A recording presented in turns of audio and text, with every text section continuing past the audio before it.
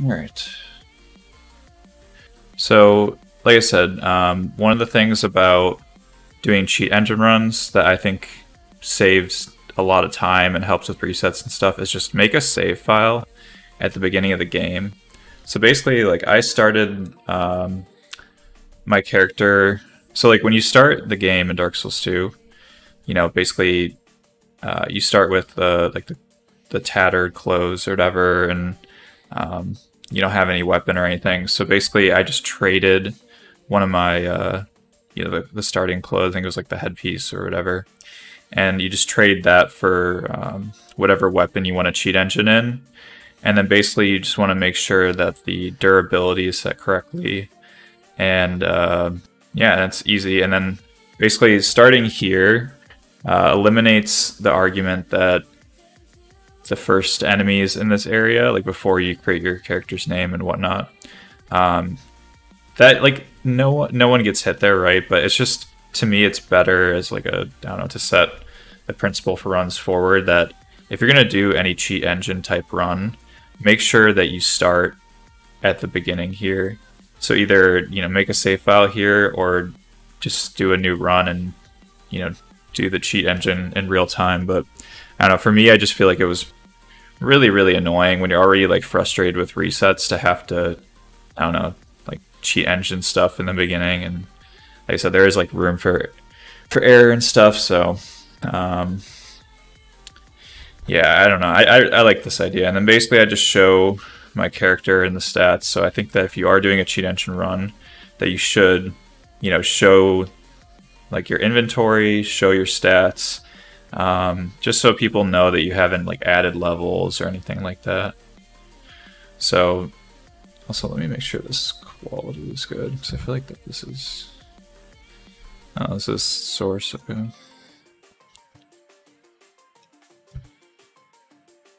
But yeah, so like I said, basically, you know, once you're like, you know, go in here, then, you know, you'll start with the actual weapons. So that's the other thing, is like you'll have the great bow in your inventory, but you start with whatever class, you know, you would start with normally. So I'm gonna choose swordsman. Also, don't ask about this, guys. I have no clue. I had no control over the keyboard. Chat basically wrote this in. This was actually a channel redemption. But yeah, apparently it blessed the run, so shout out to Doofish. Alright, so yeah, so you see here, I'm taking off everything. So yeah, you start with the swords. For swordsmen, it's not like you have the great bow in your hand still, but which is also kind of interesting. Alright, so I usually always pick up this soul. The reason I do is just a nice little buffer, and also you get the torch, which is going to be helpful later for Flexile. So you probably don't need that, but I just think that it's one of those things where I'm like, why not? You know, I think it helps. Alright, so yeah, the beginning of this is pretty much the same, and for this tutorial we're going to be doing Tseldora route.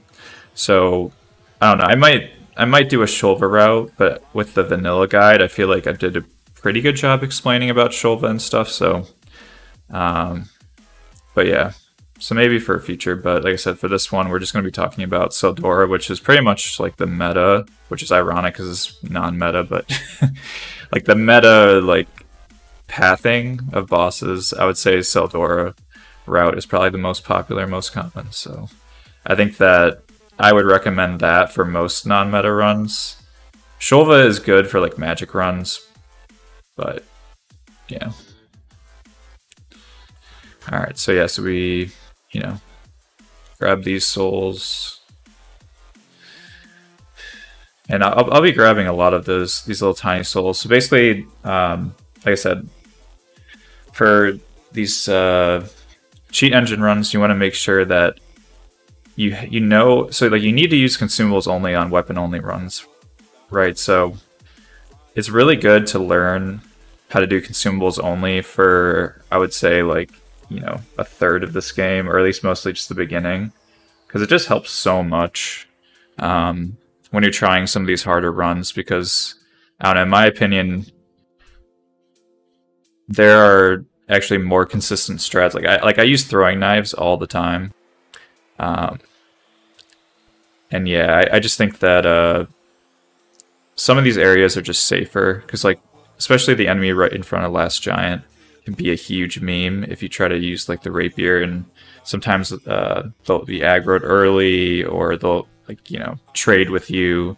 Just like stupid little resets where if you just use like a throwing knife, you'll kill them 100% of the time. There's like zero room for error. So yeah, and I do Dragon Rider first here, but you know, whatever is more comfy. You could always do Cardinal Tower first, but I don't know. I just think that it's easier just to do Dragon Rider first, because I like to get the cat ring before going to Cardinal Tower, so that way I can just do the branch skip right away. So the Hollow is OP.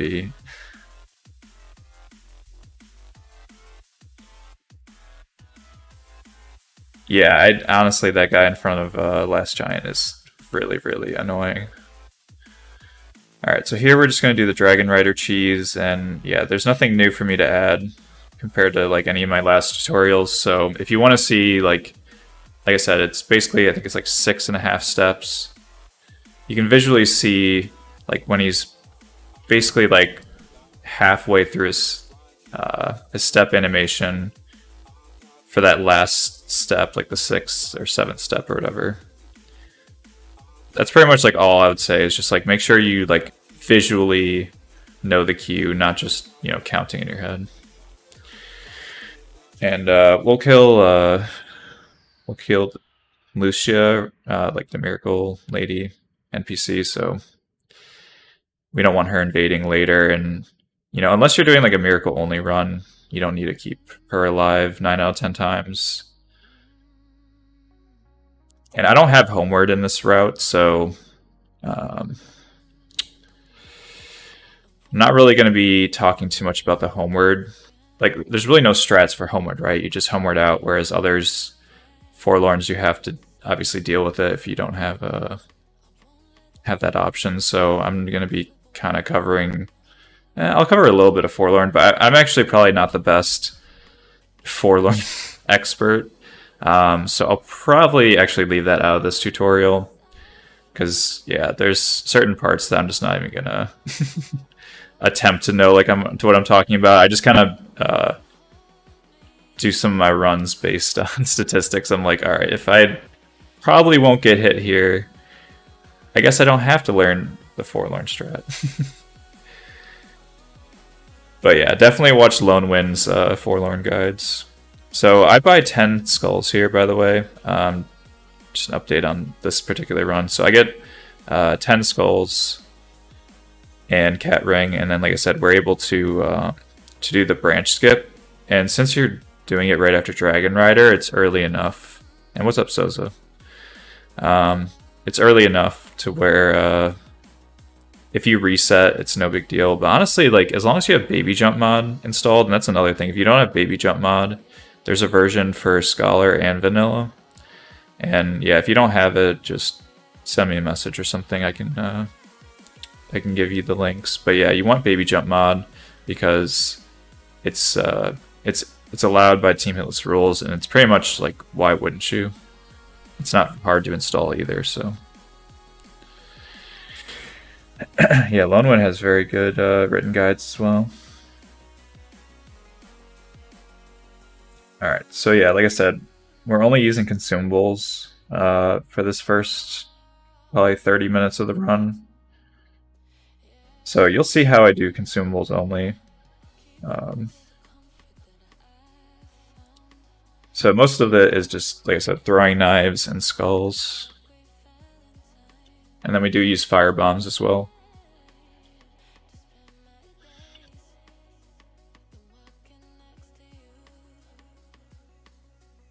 So yeah, this beginning, like I said, other than the fact we don't have a weapon, there's nothing different. from meta so far.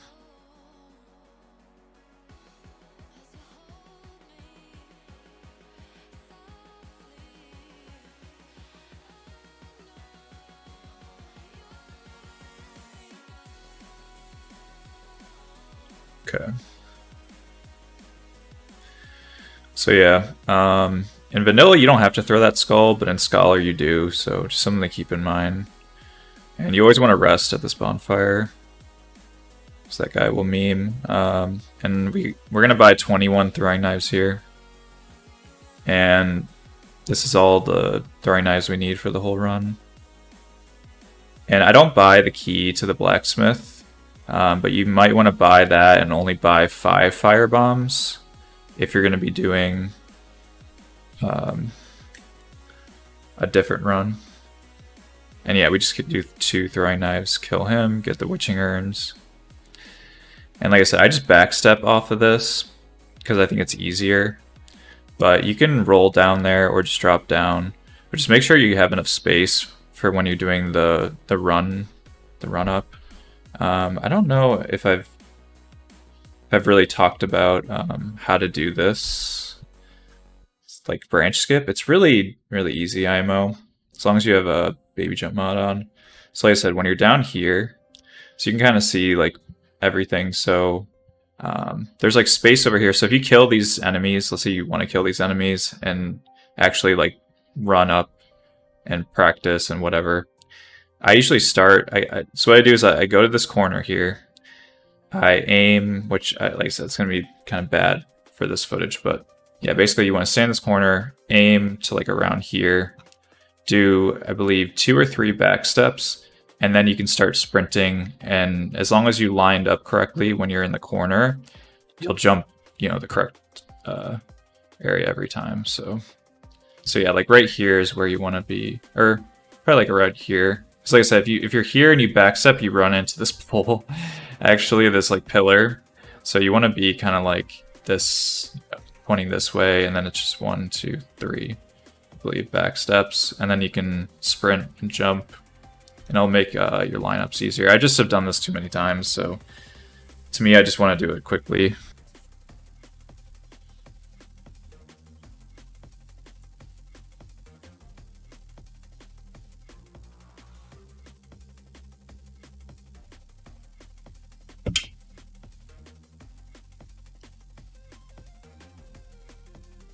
Alright, so I don't actually need to pop that soul. I don't know why, I'm just used to buying stuff.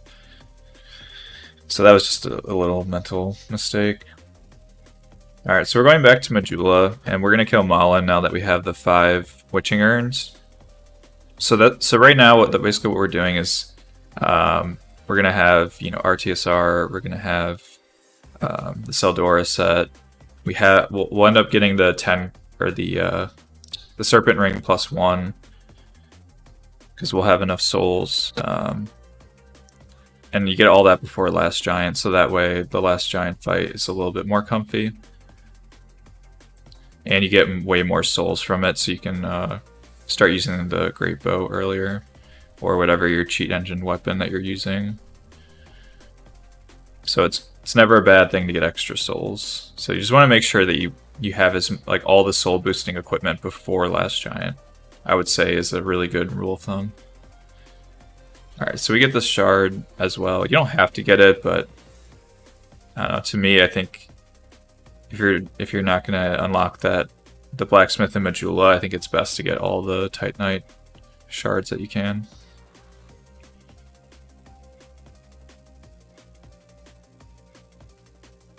So yeah, this strat that's coming up, it's really weird because I actually saw this strat first used by Nico in the Dark Souls 2 Pyro only any percent no hit, and I didn't really think it actually worked because it looked sketchy. But basically, if you punch this basilisk while the door is opening, I would say like 99% of the time, basically the basilisk will just like do the poison breath or the toxic breath or whatever.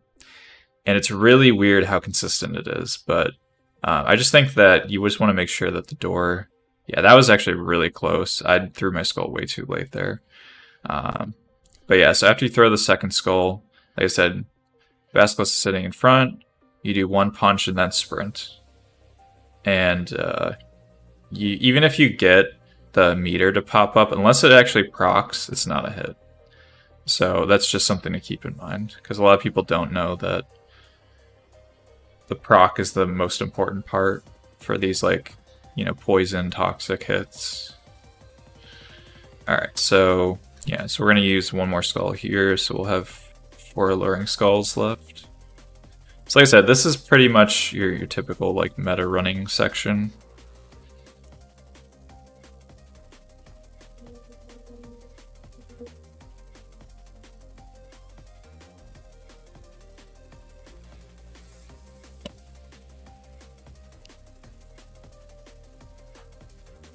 So yeah, and picking up that soul, you want to make sure that you're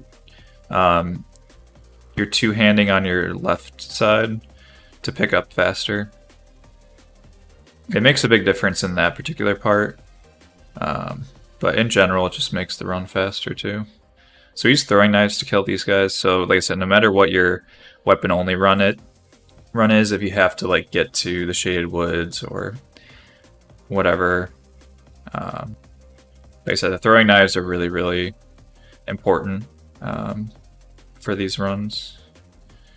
So we're just grabbing RTSR, and like I said, with my character, and I would say like any starting class that has really low iframes, it's better just to throw a skull, because for some reason that ogre has such a huge hitbox, and on these like low iframe runs, it's just so trash. Like you get caught in the roll so many times.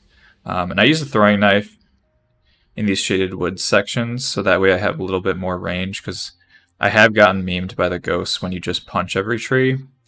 So that's something I learned from doing like these consumable only runs, is throwing knife is way safer, and they're pretty cheap. I think they're only 100 souls per knife. So, and yeah, we're gonna talk to Vengarl here, and yeah, I forgot to pop my souls, so I popped these souls. But basically, you want to pop these 3 Proud Knight souls, and you'll have enough to be able to buy 40 arrows. So for the Great Bow run, you need 40 arrows. But if you're doing any other non-meta run, I would say you probably just would grab that soul at the top of the hill and then keep going like the way I'm going now. But for Great Bow, you need to get Vengarl. So yeah, I'm just punching these trees because it's safe enough for this section, but in the first part of these Shaded Woods, I think it's best to use throwing knives, just from doing this for so long. So yeah, we're gonna grab this ring.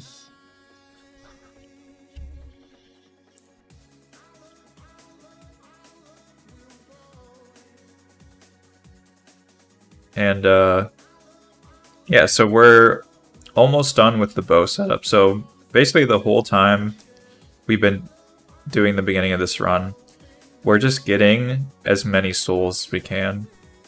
So we're unlocking areas and we're grabbing souls as we go through. And I would say for most runs, you'd be able to get the starting stats for your weapon by this point. I mean, I'm trying to think of how many souls actually, or how many levels I actually get in total, but I think it'd be about 10 levels. It's one in strength, and I think you start with 15 or 16 dex. So yeah, you get enough souls for about 10-ish levels. So depending on how far apart your weapon stats are with what you're trying to use, or with your starting class, I think that it should cover most runs. And if let's say you needed to do more, and you needed more souls, where you had to kill Last Giant or Pursuer. For Last Giant, I would personally use Fire Bombs, or you could use Throwing Knives, but it would just take a long time to kill with consumables. Or you can use, actually I would use Magic Urns probably over Fire Bombs, but either or. That's what I would use to kill Last Giant. And then you could do Pursuer, obviously, with with no weapons with the ballista cheese. So yeah, if you're still short on souls after following this guide, that would be my next recommendation. Power stance smelter hammers at this point. That would be an amazing run, actually, to see. Okay, so this here is a pretty common cheese. So if you don't know this cheese, basically you want to stand right by this this wall. It's like broken wall. So like right here, you don't want to be too close to the edge, you don't want to accidentally fall off, but as long as you're near this corner right here, and then you just aim. You don't have to have any stats to use the bow for like a tool purpose. So no matter the class that you're using, even if it's SL1, you can still at least fire the broken, broken bow. Or it's not broken, but that you can't use it. And you won't do any damage, right? That's the thing, is like the whole thing of not being able to use a weapon is you do no damage. But you can still use it. For our purposes. So yeah, so you just want to use, like I said, depending on your run, obviously this is great bow, so I'm going to use a great bow, but if you're using a bow as a tool, I would just use short bow. It's just, it's literally like free. You get it in the chest, so. But yeah, you just want to shoot this ghost, and then basically they'll walk off the edge and just fall down and die. And then when you're going around this corner, you just have to check for Forlorn, but if you don't get a Forlorn, then you can go ahead and open this chest and grab the chunk, and then, like I said, this will allow us to get to +7 for Nashka, which, in combination with the good great arrows, you'll be in good shape. So yeah, I have my homeward bone out for these parts because, again, we're checking for Forlorn. The great bow has good durability, but yeah, I haven't had. I don't know if anyone for bow only or light crossbow only had to use what do you call it, like the powder, blacksmith's powder or whatever, to heal their weapons. But all right, so this part right here, I'm not the best at explaining like how to do this properly because I actually almost messed it up again. But yeah, basically you want to like, so I don't even know how to explain this well, but the whole idea is that, so these pots right here, right? When you stand near them, you start to get the curse effect. So basically, there's a spot you can stand right here, where if you stand just at this like kind of corner, I don't know, it's a decent amount of area, but if you stand like right around here, you won't get there's like the curse pots. Basically, there's a floor above you that has different curse pots, and obviously below you too. So yeah, you want to make sure that you're standing here, because if you do get the curse proc, that's a hit.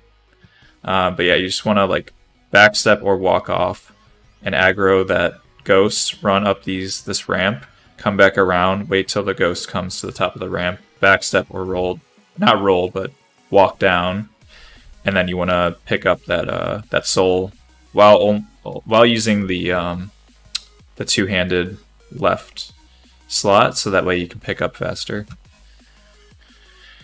But that's the general idea, and then we're gonna, do a jump to a next area and bone out. So the hardest part right now is just picking this up without getting hit, because obviously you're vulnerable when you're mid pickup animation. And then yeah, you just go to this spot and bone out. But this jump isn't too bad. It does look kind of scary at first, and I don't know, I actually haven't fallen in the sand pit in a long time, so I think if you fell in the sand pit, you'd have to either bone out or just like run and hope you don't get shot.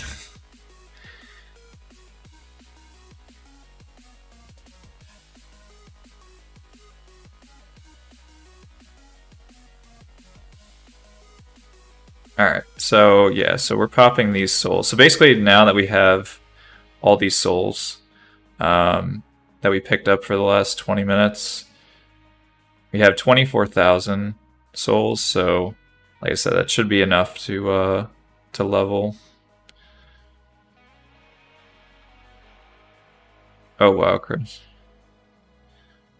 Alright, so yeah, so 10 strength and 25 dex is the stats needed to use Alon's great bow. Like I said, whatever your weapon only run is, then yeah, you can go ahead and level to that. And if you do have extra souls, I would say to either buy bright bugs, like an extra bright bug if you could afford it, or maybe buy some extra homeward bones, or throwing knives is not a bad idea. Alright, so yeah, so I get one. So in total what we got was we got 21 throwing knives, we got 1 bright bug, and 11 fire bombs. And that was enough to spend 10,000. Because I didn't get the key like to the blacksmith in Majula. So if you needed to spend 10k, I think that's a pretty good choice. Alright, so yeah, so now we're using the great bow. And these 4 rings are pretty much going to be your bread and butter, except for obviously we'll change out the ring of blades for the cat ring.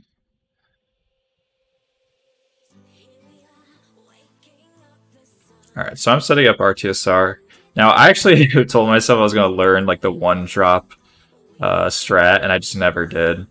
But yeah, depending on your starting class, there's different levels.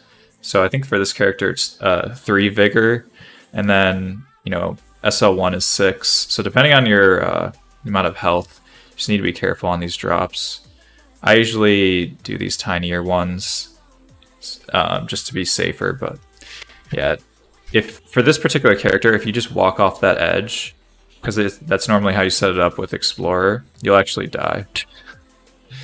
So you gotta be careful on which starting classes can do some of these quick RTSR setups. Alright, so here, like I said, this is like meta. You just want to stick to this wall and you won't aggro the hollow on the left with the bow. Alright, so I grab these things. Again, nothing wrong with getting torches, and you can sell these this Estus shard. And I always pick up these like blossoms. It's up to you. And then again, firebomb for the barrels.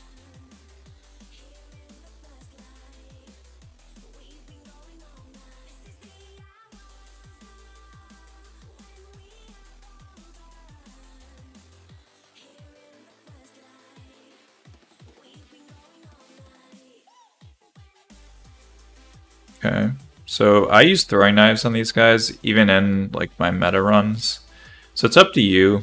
You could also use great bow arrows, but I just think that since they're so expensive, each arrow, it's better just to use throwing knives.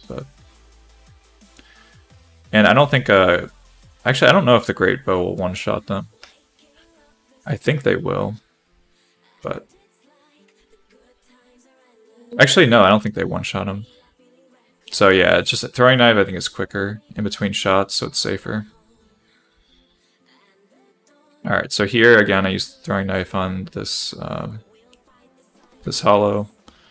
This hollow is a meme. That's all I'm gonna say. Just use throwing knives, don't ask why. It's just that hollow is a meme waiting to happen. And it can happen probably like 1 out of 100 times. Or 1 out of 50 times. And it's just something you don't want to deal with. Alright, so basically, we waited for the last giant to do its scripted opener, and then we ran in between the legs, and that's all you're gonna do here is just run between the legs and shoot. And this is the same for like bow only, like a lot of the magic non-meta no-hit runs will do this as well, where you just use range to your advantage. It does take longer, but if you're doing spell casting or really slow ranged weapons like the great bow and crossbow runs, this is the best strat IMO because it's just safe. The only thing that you have to watch out for is, for me, the great bows use a bunch of stamina. I don't know if you'll notice it obviously throughout the run, but I run out of stamina every time I fire a shot. So in Dark Souls 2, when you run out of stamina, you're unable to roll or sprint for, you know, a few seconds as like a punishment. So that's why I'm firing the great bow early, waiting for my stamina to replenish, and then I can just run to the other side, rinse and repeat. So, and again, if you're doing like a melee, close range, non-meta, weapon only, I would just stick to the left leg and or left foot and just do the kind of the meta strat. Doesn't really change for weapon only runs.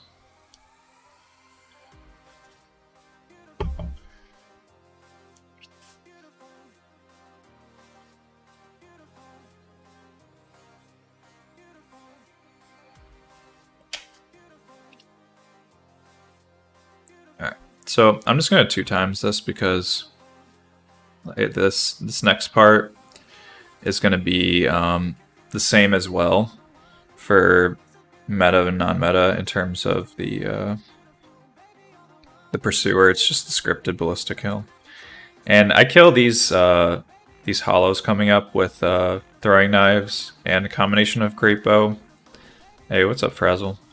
And it's up to you what you're most comfy with. I think that the throwing knives are really nice, but if you want to use melee, just, you know, be careful because these enemies have really weird follow-ups and surprisingly decent range on some of their attacks.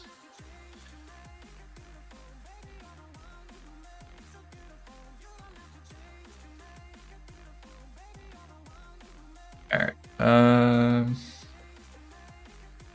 So yeah, and if you use throwing knives to kill this hollow, it takes 2.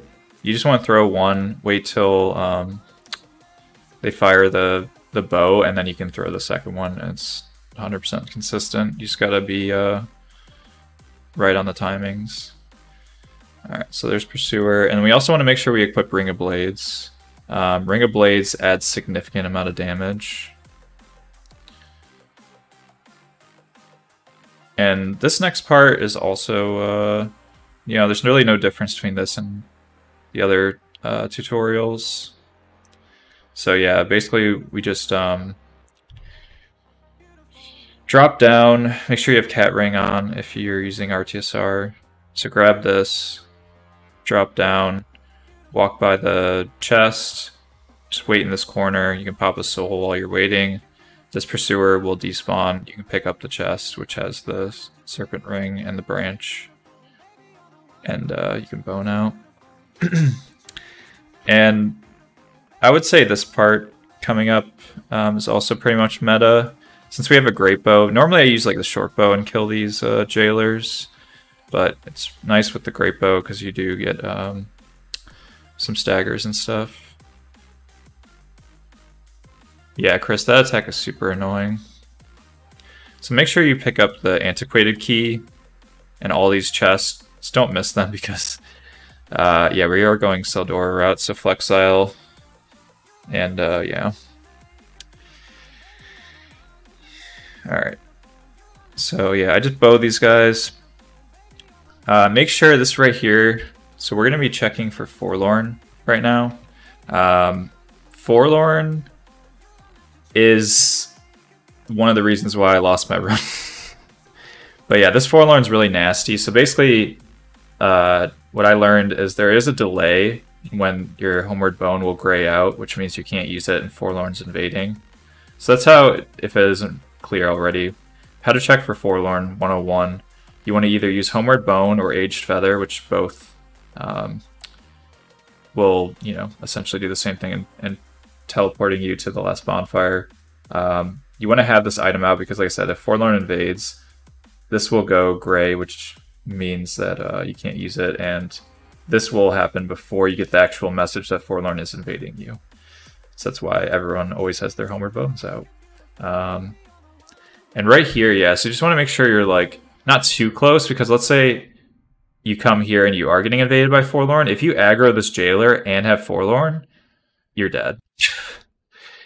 So you want to make sure that you kind of slowly walk forward and you get to this point, which is about, like, I don't know, like 2 or 3 feet behind this jailer. So yeah, if I was invaded, boom, this would gray out right now.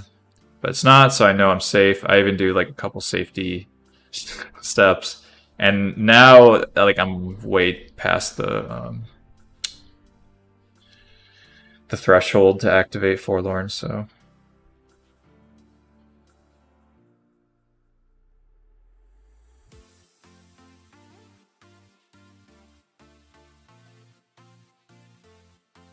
Alright, so yeah.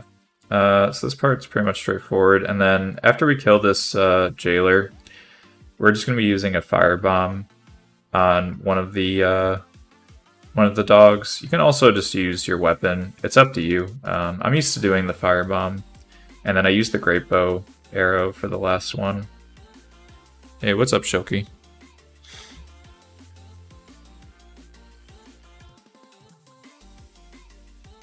So yeah, you just want to kill these dogs before you activate or roll the barrel. It's just more consistent. It is slower, but if one of the dogs survives or your barrel doesn't explode and it aggroes those dogs, it can be really sketchy. Hey, what's up, Shoki? Alright,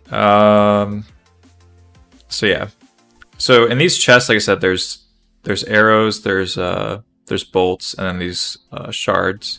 So you always want to get the shards, and depending on obviously what run you're doing, it would be good to get the arrows if you're using the short bow as a tool.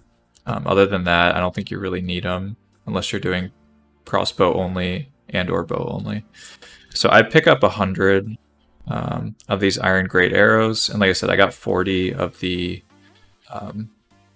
explosive great arrows, or whatever they're called, destructive great arrows. And then I upgrade my weapon to +7 because you just need 2 more large titanite shards if you did all my pickups in this video. Is it my first world first? Yeah, my first official one, yeah. Second unofficial one, I guess.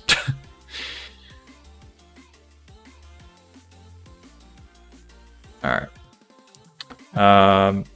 So, again, I'm upgrading endurance because I'm using the great bow. I would say for other bow runs, you still want to do obviously a lot of endurance. And I make sure that I level ADP whenever I can, just because, I don't know, having those extra iframes makes a huge difference, especially in non-meta runs, because I feel like you have to deal with a lot more enemies, or they just are alive longer, right? Since you're dealing less damage than the rapier. Say your name in the VOD.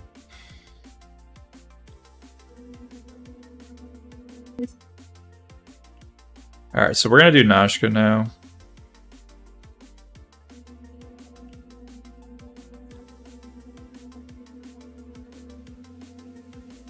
And I'm just setting out RTSR with gravity. So I'll show you guys how to do RTSR with gravity setups, because we aren't doing Shulva, so we don't have the Sanctum Mace. But if you have the Great Bow in your hand, I think it takes 3 drops and you'll be in RTSR range. So I would say 3 should work for all non-meta runs. If your weapon's really, really light, like it's like a dagger only or something, then you can just put on your armor and that'll increase your fall damage. So here I have the Homeward Bone out because we're checking for Forlorn. We're on our way to Nashka. Again, we have a +7 weapon, which you should be able to get in your weapon-only runs. So +7, we have RTSR, we have Ring of Blades, and we're not going to use the Bright Bug here, because we're going to be doing the ranged cheese, which you can use for magic runs, bow only, or crossbow only. So like I said, I have my fists out and my Homeward Bone, so I wait for this. I punch Nashka, because sometimes Nashka won't go under the sand if you don't aggro her. And I don't like, you know, doing the crossbow, I guess, like plunge or whatever. So, and you're allowed to use your fists in weapon-only runs. So yeah, just do that. You just gotta guide her to these branches, which takes a lot of practice. I guess the best way to describe this how to do this cheese is, so like I said, you're always safe behind this tree. So that's why I always go there, because she has a scripted opener, right? She'll always fire that first soul spear. And I just spin around in circles and then start to walk away. And then I think that helps lower the chance of her ranged magic attacks. Because if you start running too soon when you're trying to set her up in the cheese, like this attack right here, she'll do this like right at the start. And if she does that, you just want to homeward bone out. It's not worth it. You're probably going to lose your run if you have to deal with her without the cheese. But yeah, basically the whole idea is that Nashka's hitbox is too big to fit through these two trees. So she can get unstuck if you stagger her, or sometimes she'll just slip through. But yeah, if you're doing this, you can also use fire bombs or throwing knives, and you can kill her this way as well. But with the great bow, I'm using my strongest arrows, which is the destructive great arrows with RTSR, and you have enough to get through this. So it should be pretty easy. And like I said, let's say she burrows, because sometimes she will burrow if you don't have enough damage. You just want to stand on that one platform in the middle of the arena that she can't pop up in. And then either you can try to go back to the cheese spot and have her chase you, or you could just fight her straight up and do the tail strats. But again, that would be meta. So that was just kind of like a quick tutorial on how to do that cheese.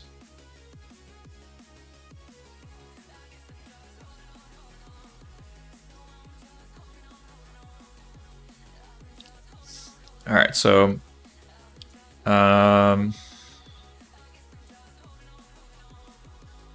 let's see. Yeah, I don't like Godskin duo fight either.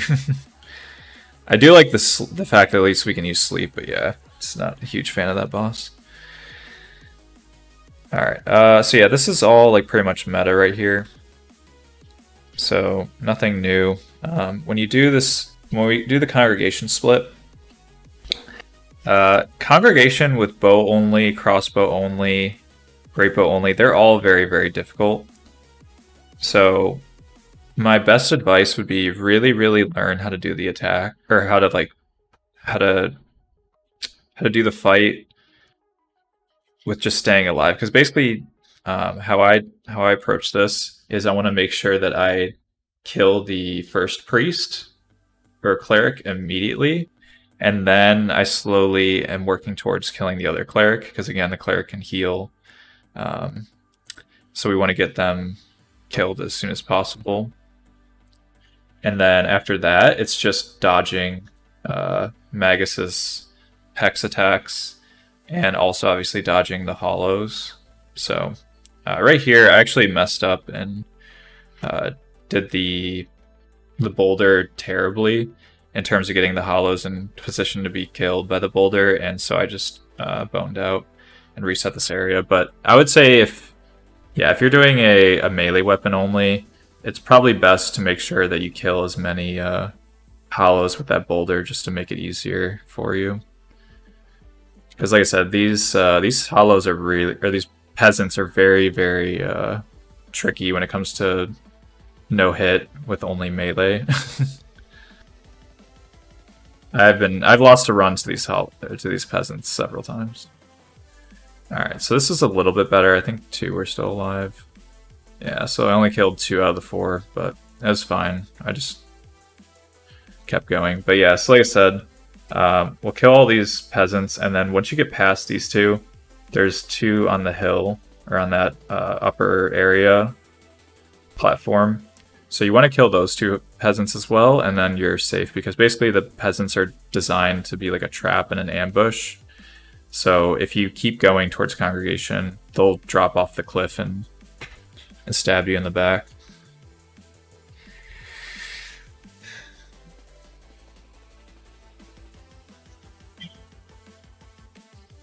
Alright, just fast forward through here. So yeah, so we'll do the congregation fight. Like I said, the key thing for Congregation is just only attack when you really can, because most of the time what you're just trying to do is get Magus to do the AoE attack, and then be far enough away from the prisoners or hollows to shoot or you know melee the cleric. So all right, let's go back to normal. So yeah, I use the Bright Bug for this fight, but like I said, depending on how much damage you're doing, you could use the Bright Bug for Nashka instead. But my strat here again is to go through this pathing. I saw that Magus was doing an AoE, so I had to give it a little bit more space. But I fired 2 Great Bow arrows into this cleric. I have to dodge that. The bench saved me on this other attack. The prisoners are coming towards me, so I have to keep moving. There's an AoE from Magus. So you just have to basically, you just want to assess what's going on at almost all times. So like I said, I'm running from these hollows while also dodging magic attacks. It is a great time. But yeah, your camera is your biggest enemy for this fight. I'm not using Claw because I'm a scrub, but if you're using Claw, this fight's much easier. But yeah, you just want to make sure that you're always seeing what Magus and the cleric are doing. And after you kill the second cleric, you can either kill these prisoners or you can kill Magus first. It doesn't really matter. Just make sure, especially with something like Great Bow that has such a long animation, that you always kill whichever one's more of a threat. Which 9 out of 10 times is going to be the prisoners or the hollows.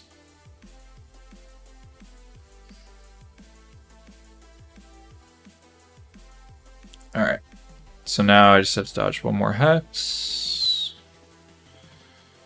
And then I want to trigger the AoE before I punish, so that way I have an even more time of an opener. And then after you've killed Magus and everything else, it's just the crawlers. Obviously just give yourself space and the crawlers are easy. So yeah, that's non-meta, well, yeah, I guess non-meta Congregation. And this next part is, I'm also going to just fast forward through because this is just like meta. So there's really not much to comment on here. If you guys have any questions, obviously, yeah, let me know in the chat. And I'll address them as they come.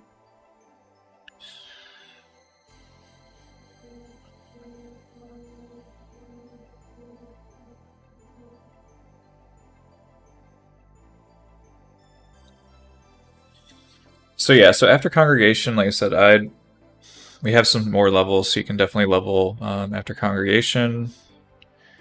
And before Flexile, just want to make sure that we end up buying 1 Bright Bug. So I use a Bright Bug on Flexile. It's a pretty tricky boss with low damage. And 20 ADP is really comfy, I would say, for Flexile. So I would recommend going for that level. And yeah, like I said, this is the Congregation route, so obviously we did Congregation. You can do either Flexile or you could do Ruined Sentinels. So if you want to do Sentinels, that's completely fine. But I think that Flexile is much easier, obviously on Great Bow. But yeah, the Sentinels would be a faster route, so just to throw that out there.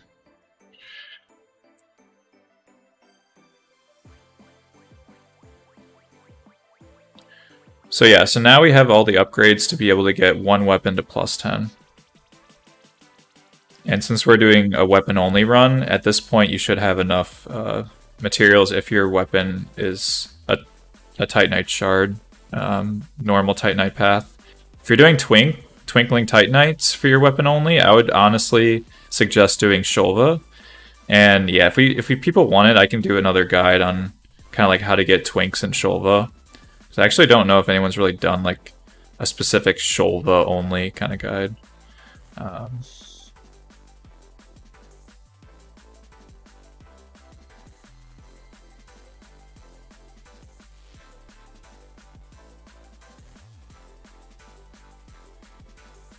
Yeah, the DS or the what is going on? I don't know if I was just taking a break. All right, so yeah, so I buy the Bright Bug, so we can use it on Flexile.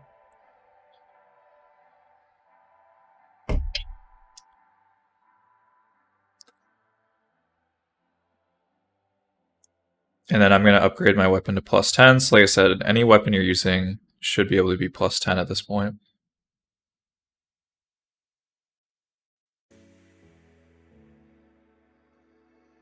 And then I think I'd buy like 20 more arrows. So I don't know. I had these like weird instances where I bought more arrows because I was worried about like not having enough. But yeah, you can buy however many arrows you think, or if you're doing just normal weapon only, it doesn't really apply. But just throwing out there, you always want to make sure you have enough bolts and arrows, because sometimes you're not used to checking that if you're used to doing melee only runs. So just make sure you're in the habit of keeping an eye on your arrow counts or bolt counts.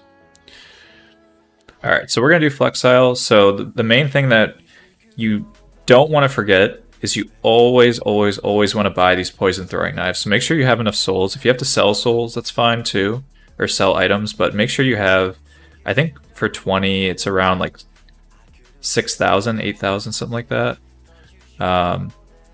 But yeah, 20 poison throwing knives, they're pretty much free if you're doing Flexile, of course.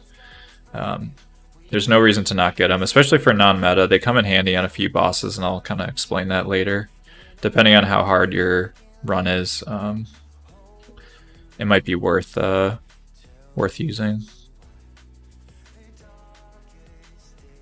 All right, so like I said, we pick up the Proud Knight soul and some of the other items that we're gonna sell, and run past that guy. All right, I pop souls in this because there's nothing to do but just wait in this elevator. And like I said, for No Man's Wharf, this is also like a traditional meme spot, because there are these ninjas and other kind of meme enemies. Alright, so let me slow this down.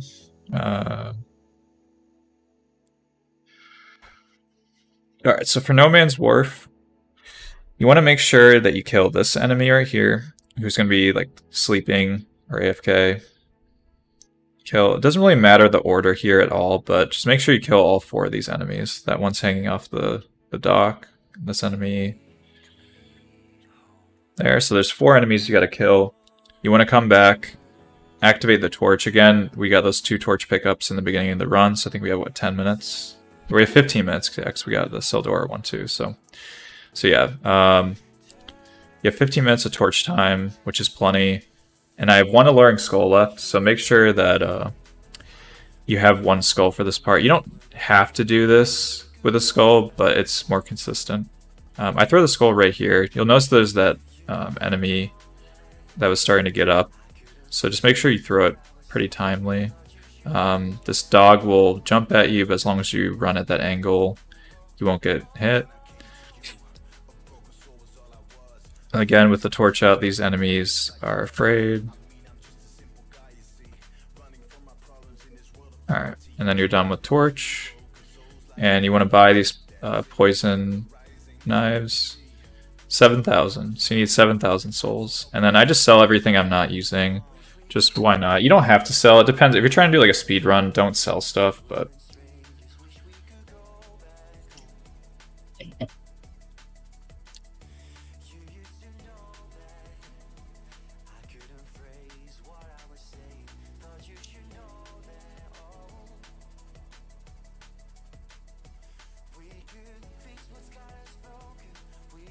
Alright, so now we're gonna kill you know, these two enemies. So this part right now, like the rest of this should be pretty much meta. Again, you can use the bow as a tool to activate the bell if you're doing a weapon only run, but you just got to be careful of these enemies. So you may end up having to go up the intended way, I guess. All right, so I'm waiting for this the ship to come, and then basically I have Cat Ring on, and I can make this jump without dying with RTSR already set up. And I switch rings, so I go from the Cat Ring to the Serpent Ring, and then I'm going to use a Bright Bug on this dock as well. And no one should be following you if you lined up correctly when you did that first jump. And then, like I said, you Bright Bug early because this enemy up here starts to aggro, so you don't have time to Bright Bug before the fog wall, you'll get hit. So that's why we Bright Bug on the dock. And then, like I said, depending on if you're doing melee only or ranged only, there's two sides of Flexile. The mace side will normally aggro to you if you're doing melee only. If you're doing magic or ranged or consumables only, the curved sword side will be to you just like it is here for me. And there's one attack that we're consistently trying to bait out. And it was weird because I actually got the mace side more for this particular run. But normally, like, it's 90% of the curved sword side. And that attack that we just had, that's the one you want to keep baiting. So you want to be kind of like mid-range. I was too far there, so that's why that's why Flexile did that. And I made a mistake there. I shouldn't have punished. That's why that was so close for that roll. But right here, that attack right there, it's a close range punishment. But if you sprint, you can no roll it. And if you want to be extra safe, you can sprint and roll.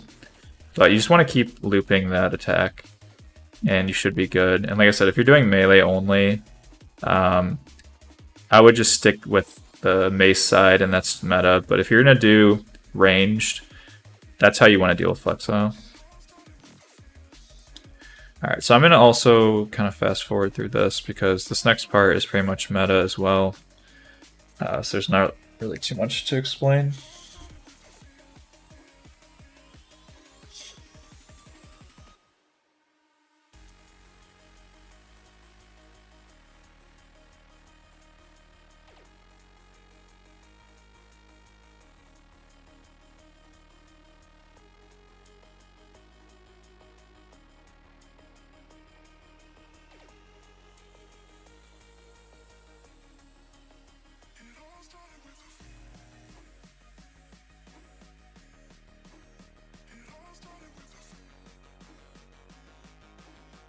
The one thing you want to make sure is that you're checking for forlorn right here.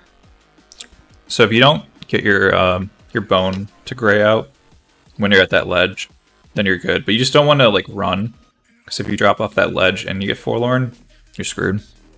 Hey, what's up, Anders? Welcome in. And these two dogs can be a meme, so just be careful if you're doing melee. I would recommend having Firebomb out, so that way you can throw it at the barrels next to the door if you make a mistake.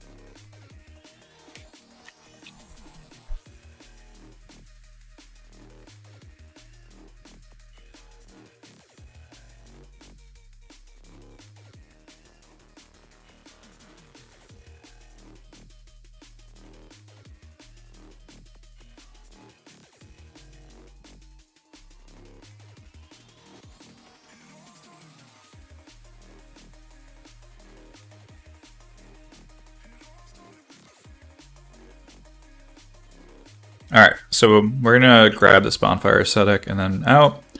So that's all three. So we got 3 bonfire aesthetics. The one we started with, the one from Congregation, now the one from Flexile, so we can start doing Rotten times 4. Depending on how much health you have, so for this character, we need the blue Sentinel ring. So I think that if you're, depending on your starting class, like I think if you're Explorer, you don't need it. But if you have any class that's less than 6, or 6 or less, I would say. If you have 6 or less vigor, then I would recommend you get the blue sentinel ring that I do here.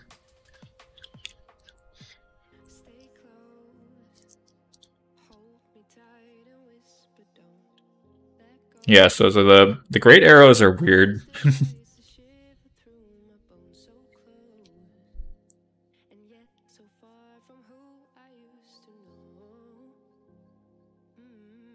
So I think I ended up buying Homeward Bones first. I should have grabbed the Sentinel Ring and then gotten Homeward Bones after, but yeah, it's all good.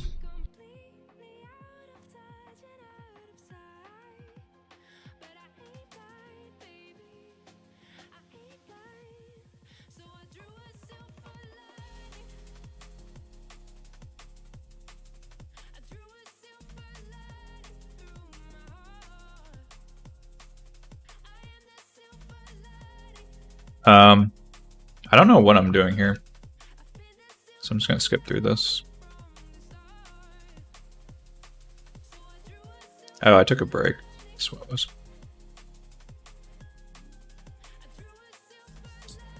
I was gonna say, I was like, what am I doing here? Alright.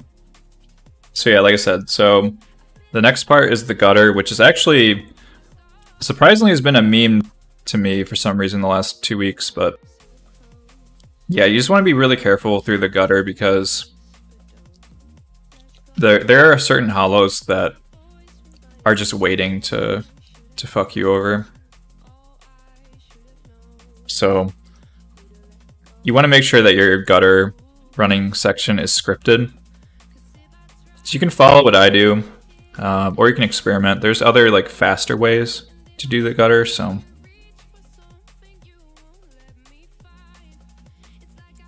I'm buying more great arrows, just because I thought I was kind of low for the rottens. So depending on how many souls you have, just make sure you buy all the bright bugs though before you do rotten, because that is a reset points, or that's where the bright bug replenishes, I guess. You get 3 new ones is after rotten. So you want to make sure you buy the first 3 before rotten, so that way you don't lose them, because once you do rotten, those bright bugs are gone forever if you didn't buy them.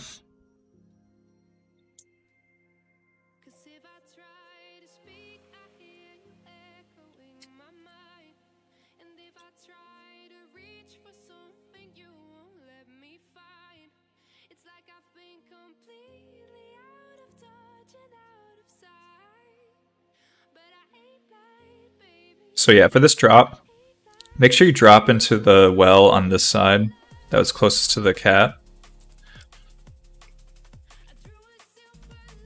And you don't have to pick up like half the stuff. I don't know, I'm weird. I feel like I've been picking up the same stuff for like 2 years when I don't even use it.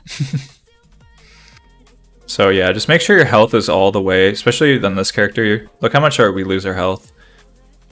It's pretty small. What's left, so just be careful when you're using these life gems. Be patient. Don't rush this section. And I guess I can comment through the gutter just where I'd made mistakes, but this is the same as meta, so I don't know. I kind of want to fast forward through this, but I'll go over it, I guess. For this this area where the disc chime is. Again, if you're doing Miracle only, this is where you do the disc chime jump. You normally would kill this lizard as well because it has a dark stone. That's very important for a lot of meta runs. Or Hex. Alright, so we kill that one hollow. The explodey hollow. And then there's these next 2. And like I said, the reason I rolled over here is to get the Homeward Bones, and also you have a better angle when you're using range on these enemies.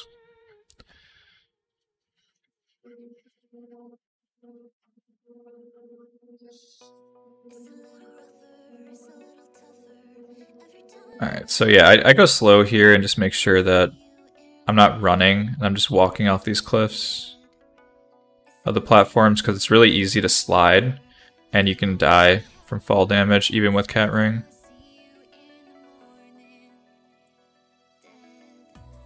Alright. Now there are 5 dung pies in the gutter. So I'll show you where they are. So the first 2 are on the left here. It's in this pot. You just want to roll into it, or you can melee it, or attack it. I usually rest after grabbing the dung pies. You can keep going. I don't know. For me, it's kind of I like to reset the enemy positions before I continue in the gutter to make it more consistent. So you just want to keep sprinting by these 2. Make sure you drop exactly where I dropped off there. You can roll this Hollow's fire attacks because it can be kind of close, but most of the time you can no-roll it. There is a chunk that I just passed, but we already have +10 weapons. So if you're doing a weapon only, you don't need that chunk if you followed my guide until now. There is an Estus Flask Shard, and I believe a Proud Knight sold on this next platform, so you can grab both. But I just really need the souls, that's all I grab. And you just want to make sure you don't sprint on this platform, or else you can aggro this hollow up here. So I always kill, or you can push that hollow off the cliff. And yeah, just make sure you take it slow here, because it's really easy to slide off these bridges. So I kill this one and this one. You can also run around this enemy if you're doing melee weapon only, and the hollow will jump off the bridge. If you angle it correctly, you kill this hollow right here that's next to the poison arrow. So if you are using a bow only, you definitely want to grab these poison arrows on the left. They're free. The next and the last 3 dung pies are coming up right here. So I kill this this enemy, and then there's another one that comes around that corner. You see entering now. So we're winding up our great bow. I miss because I'm a scrub. You want to bait out an attack, and then you punish after. They're very quick, so you got to be careful. And then these are the last 3 dung pies, so pick these up.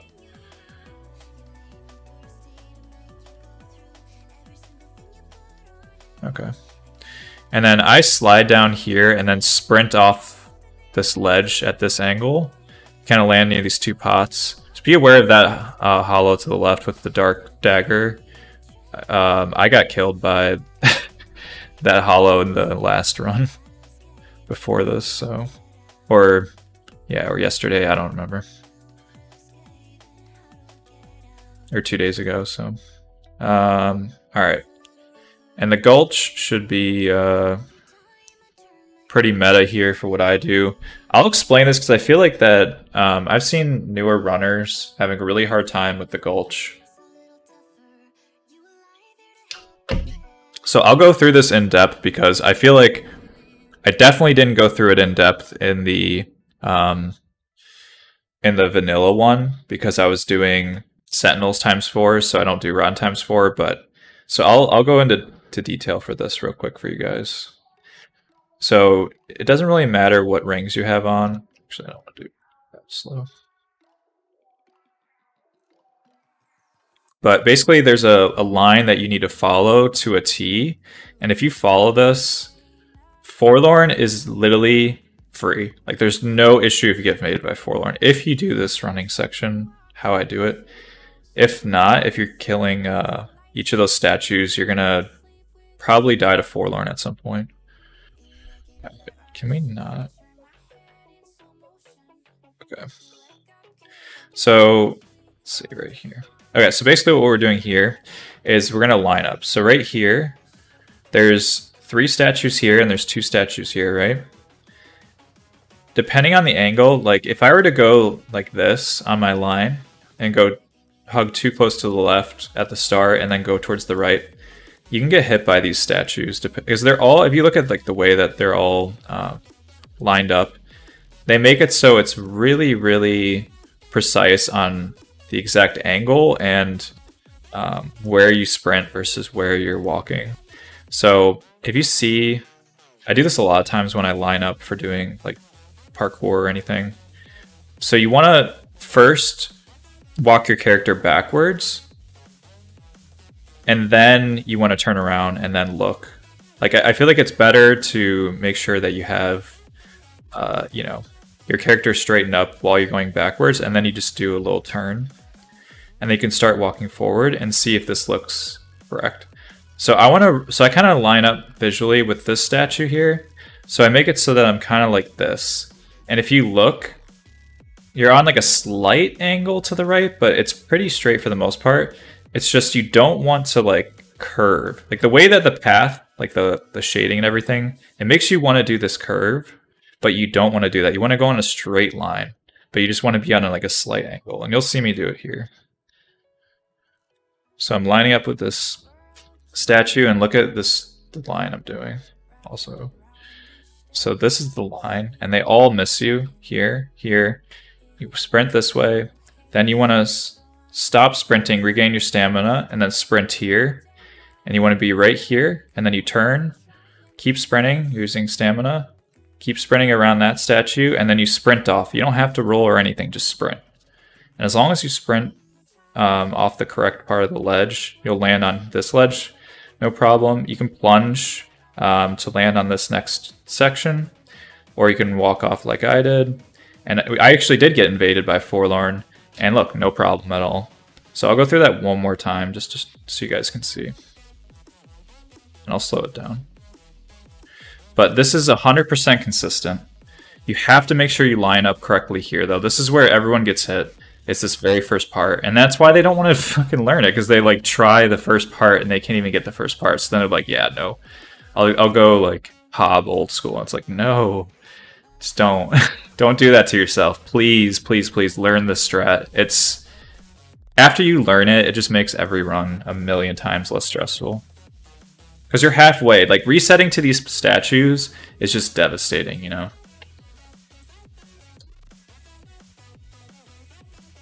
Okay. Stop sprinting, regain stamina.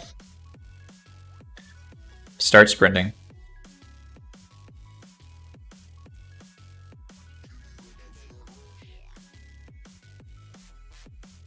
Keep sprinting.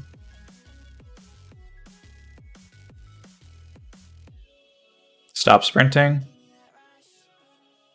Keep sprinting.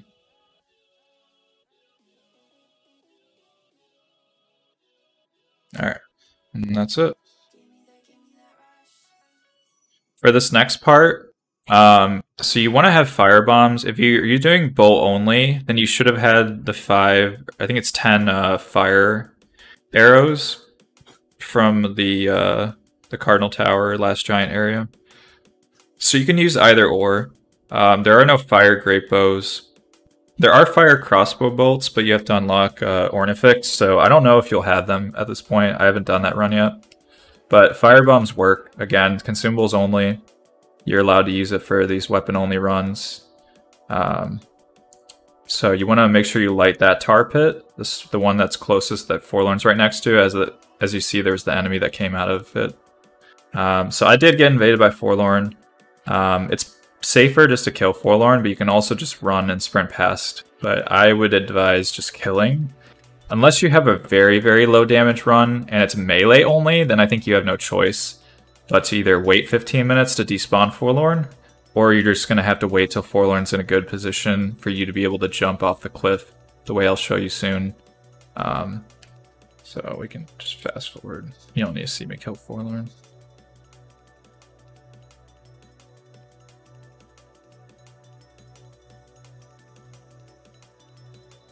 Yeah, Forlorn was like trolling me a lot today. Or yesterday. Oh my gosh. There we go. So yeah, GG, Forlorn's dead. And now we're gonna make sure that we line up again. Go backwards before you go forwards. Jump. Sprint around this pool. Sprint here. Make sure you follow that path. I'll show it one more time at a slower speed.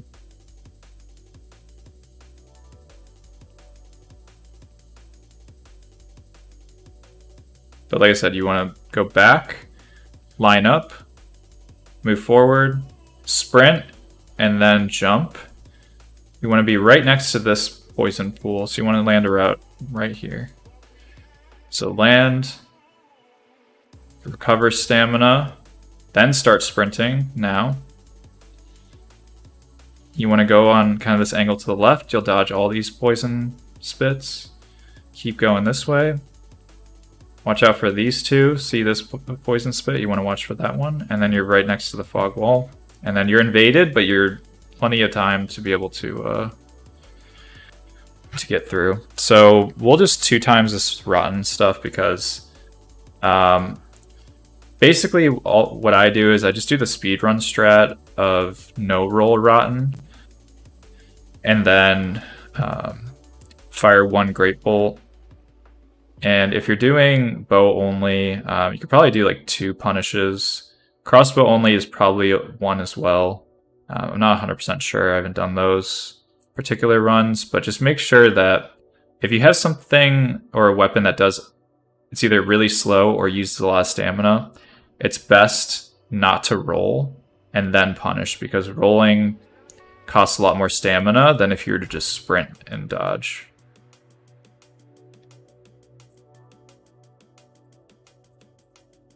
So, yeah, I think I'm just gonna probably just skip this rotten stuff because it's just so long. But nice. If you do need, help with rotten, why is this network error? It's weird. Okay.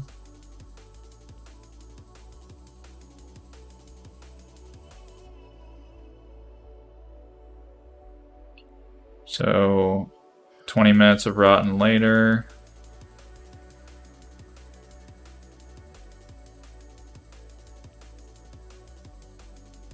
Alright, so we do our final leveling. So I would say just make sure that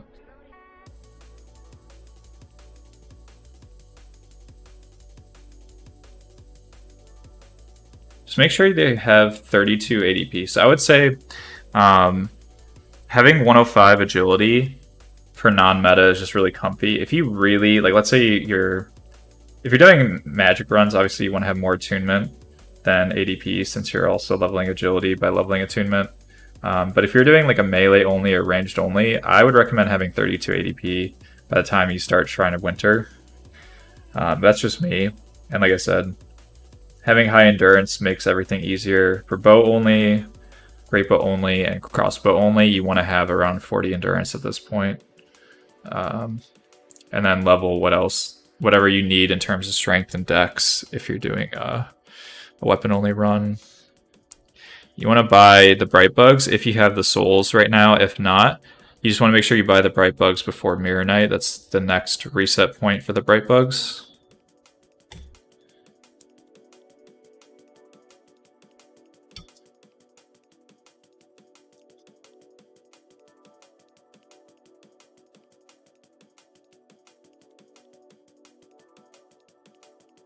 All right, so I think this is the end of part 1.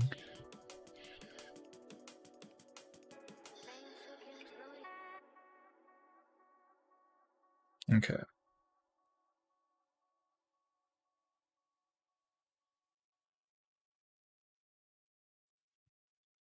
All right, so we'll keep going with part 2.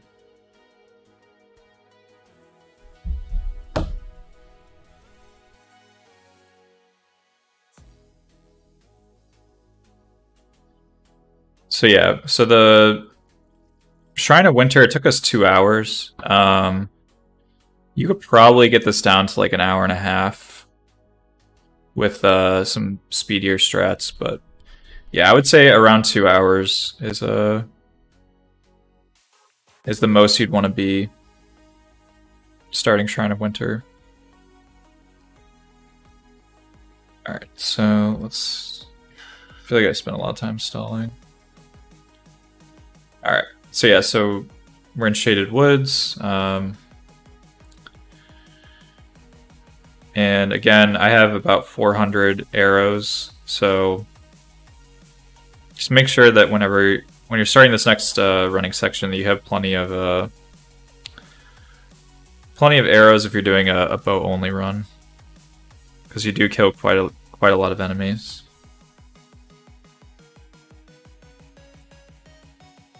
So this little spot I actually learned recently works, but I can't guarantee it's 100% consistent. But because like I don't know, I just don't know. I haven't spent enough time, but it works for me on the great bow. But yeah, I just want to make sure that you're careful, because those arrows that that falconer fires can get really close, even when you stand in that kind of cheese spot. So especially for melee only, this works as well, the strat I'm going to show. So you just want to kind of run in circles and sprint as you turn back, and you can get a punish off ranged or melee. If you're doing ranged, make sure that for the second shot, they have a bunch of iframes as they're getting up from after being knocked down. Make sure that they do the step back or the jump back before you shoot your arrow, or else you will miss, because that back step actually will dodge ranged attacks. And this I missed that arrow, but most of the time you can shoot the falconer either in the head and it'll be a one shot, or you can just shoot twice before it even gets close. But yeah, if for some reason you miss your shot like I did, you can just walk back. Alright, now this next section, I'm very superstitious about this ghost, because this ghost ended one of my runs a while ago. But if you stand near this rock and wait for the ghost will start going towards this corner, and that's the perfect time to be able to sprint, and you'll never aggro the ghost. It's very, very rare, but sometimes you'll aggro that ghost if you're too close when you're running by. So that's my 100% Super Peach version, but it's definitely not necessary. Just I spent 2 hours getting this point, so I didn't want to lose my run to something stupid. Alright, so Shrine of Winter. Like I said, make sure you popped all your souls, so that way you can get through here without needing to pop them outside the door. And obviously, you want as many levels before you start this. I'm going to set up RTSR. This is the super safe way to set up RTSR. There is a way for you to only need to jump twice, or even once, depending on the strat. But if you want a peachy way, you can't screw this up, because the wall that I'm jumping into is too tall. Oh, nice. Got some bots. The wall that we're jumping into is too tall to be able to accidentally jump over. So it basically allows you to only take a little bit of damage at a time. So yeah, if you're worried, like I said, if you're like me and you're, I don't know, not super comfortable doing speedrun strats, I think this is a nice alternative. But regardless of how you set up RTSR, you just want to make sure you have RTSR for this next section. And if you're doing non-meta weapon only, I think that's even more important. Or melee only, because you want to make sure that you can kill these soldiers and whatnot at 1 or 2 hits. So now we have RTSR. Normally, like especially with the bow only, you want to try to kill this first ghost that you'll see. I end up missing my second shot in this particular run, so I had to do kind of the scarier strat. But if you aim correctly, you actually can kill both ghosts without even having to deal with running past one or both.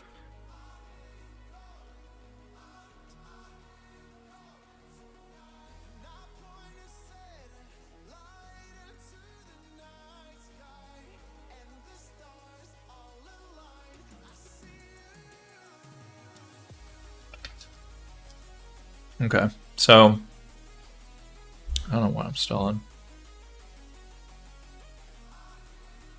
Yeah, so basically, what you want to do is you want to shoot these ghosts when they're kind of in the middle and going in the upward direction.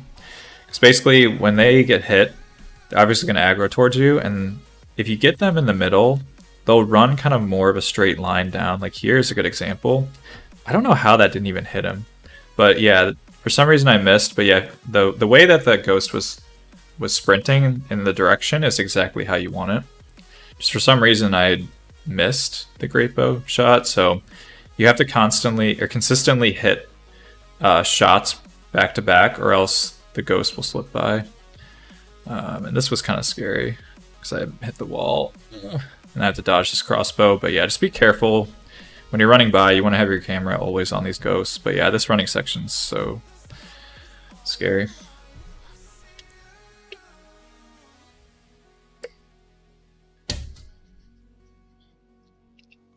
Okay.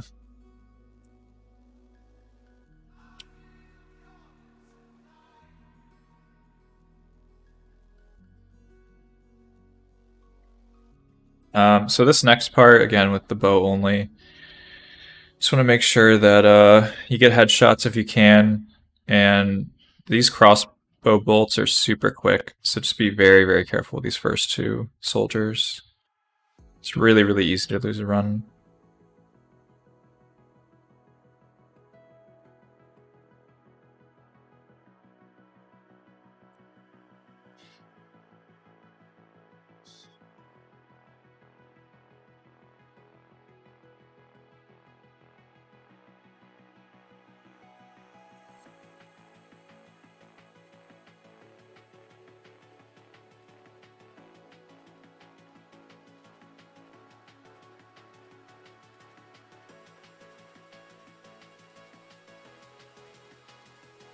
Alright, so yeah, I'm just killing these mammoths.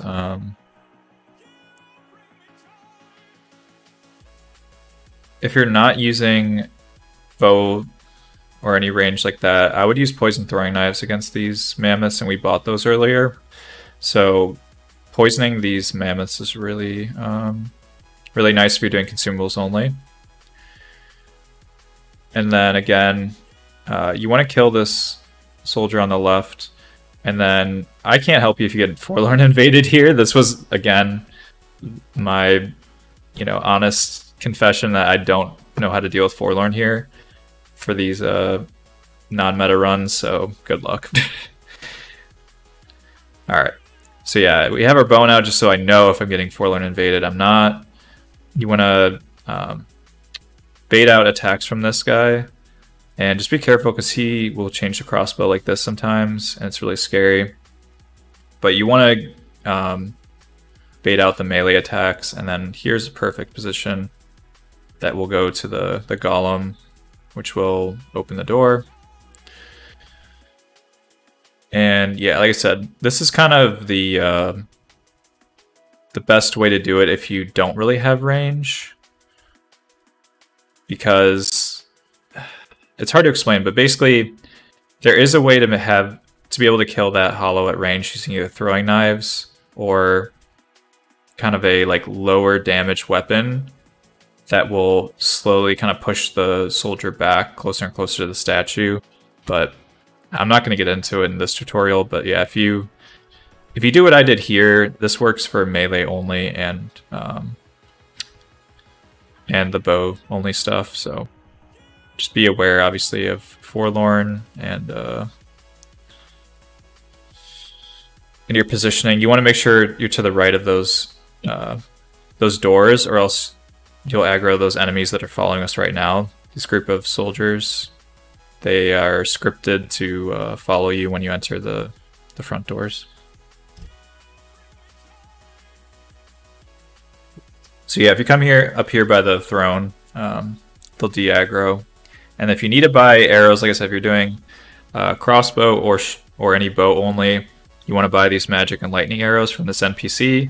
For us, we have nothing to do with the NPCs, so we're just going to walk by.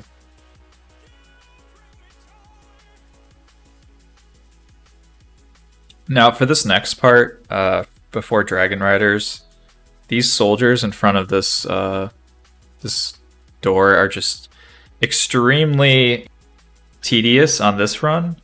I'm sure it's pretty bad on crossbow and bow only as well, but you just want to make sure that you kill one of the two, and I'll show you. You'll see it takes a long time, but yeah, these soldiers are extremely fast. They're the ones that are like the stone soldiers that yeah, come alive. They are nasty, so just be very, very, very careful. I've lost a run to these guys as well. And this is scripted for that soldier to follow you, so when you open those doors, or you can do it before you open the doors, just make sure you kill that soldier and don't get ganked from behind. Alright, so for this next part, again, you want to get a headshot. Either one is fine to shoot. I usually shoot the one on the left. If you have a really, really strong weapon, you can potentially kill with melee only. So I would kill the one on the left because that soldier doesn't have a shield. So usually is easier. But yeah, as long as you kill one of them by the door, it will activate the door, and then you can go through towards Dragon Riders.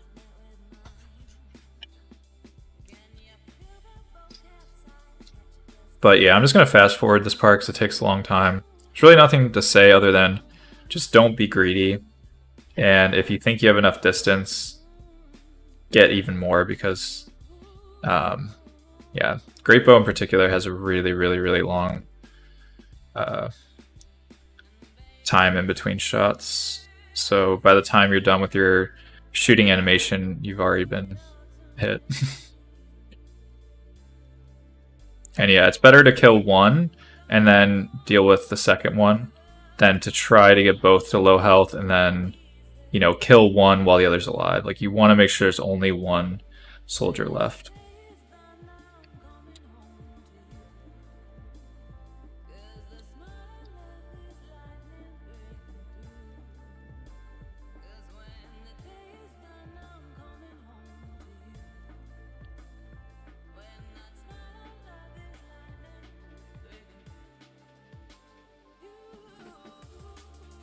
Alright, so we got the soldier to die next to the door, so we're in good shape now. You want to have your bright bugs out because we're going to be activating the bright bug coming up. This is all, again, like meta, so just kill the soldier, keep going up. And like I said, we have RTSR, set it up earlier. And a bright bug, so we have plenty of damage. Alright, so for this next part, depending on which run you're doing, you want to either fire twice or 3 times.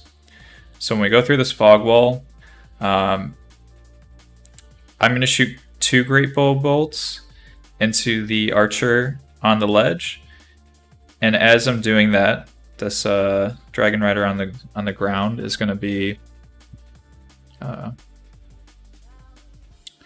going to be running towards me. So I fire once, that will cause Dragon Rider to drop. Fire another. I'm out of stamina, so I have to walk. Sprint now. You'll have enough stamina to be able to sprint. You keep sprinting to dodge that arrow. The third shot will always kill Dragon Rider, and then now you have to watch your stamina and make sure you roll the next attack here. This should work as long as you get the timing down. If you're a little slow, depending on the RNG, this Dragon Rider might be able to hit you after that third shot to kill the other Dragon Rider, so just be very careful. And here, for ranged fighting, I just like to bait out an attack, punish, see how I blow stamina. I'll wait for it to replenish, and then just roll once, dodge this. Like I said, depending on the RNG, you may have to dodge twice, but I think it's best to have full stamina when you're going to be shooting your Great Bow. So that way you never run out of stamina. And as you're regaining, again, you roll, and then walk away, get ready to bait out another attack, and then you just rinse and repeat.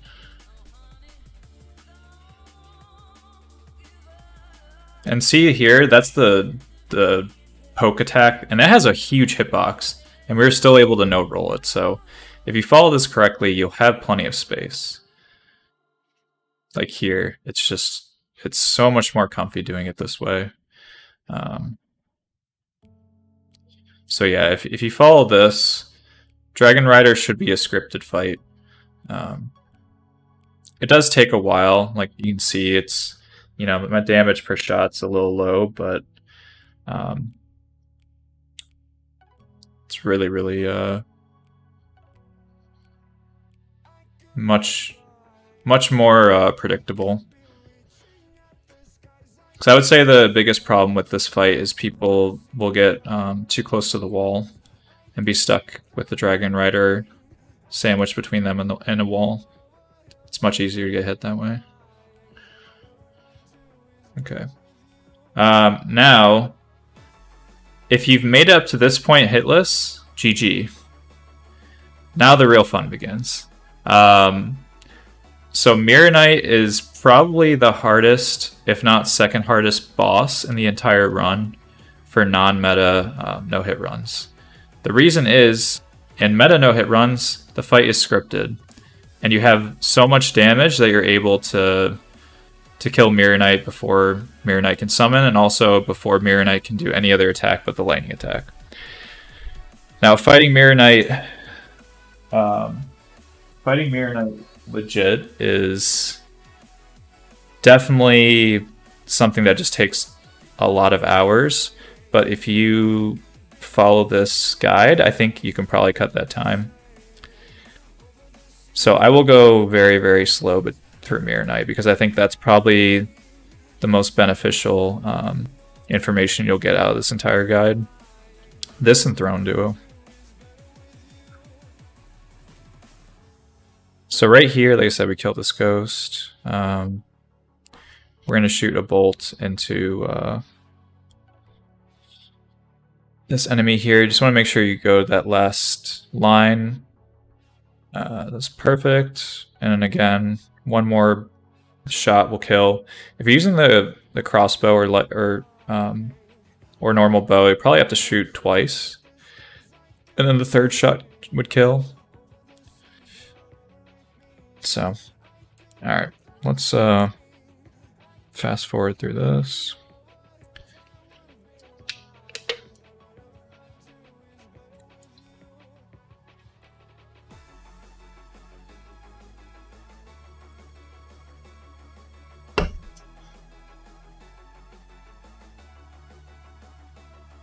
Okay. So yeah, so like I said, the main thing about Mirror Knight, so if you, let's say you didn't have enough souls to buy those Bright Bugs before we did Shrine of Winter, now is when you would buy them after Dragon Riders. You would have to set up RTSR again at the ladder, but if you need the extra souls, you can buy them now. Like after Dragon Riders, after you pop the souls and everything, you should have enough souls to buy all three. So yeah, so the main thing is you just want to make sure that you have a Bright Bug for this fight. You need it if you're doing non-meta, because you just won't have enough damage.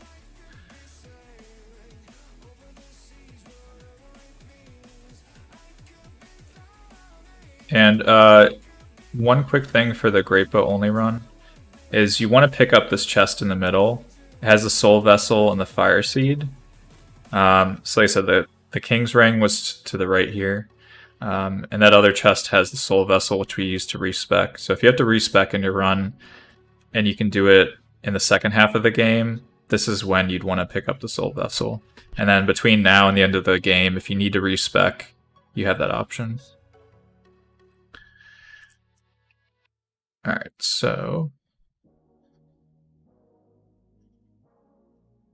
Alright, so we're going to slow this down. So the way that you want to start this fight, and I typically do this now because it allows you to have a longer period where you're under Bright Bug. And in general, I just think it makes the opener a little bit more consistent. So like I said, for this first part of Mirror Knight, you just want to sprint, recover stamina, sprint, recover stamina. Depending on how much stamina you have, you may only need to stop once.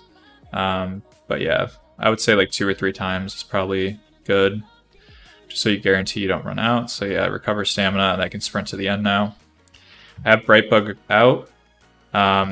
You also want to make sure that you have poison throwing knives and dung pies. So I'll show you how to fight this boss with consumables only in combination with your weapon only run.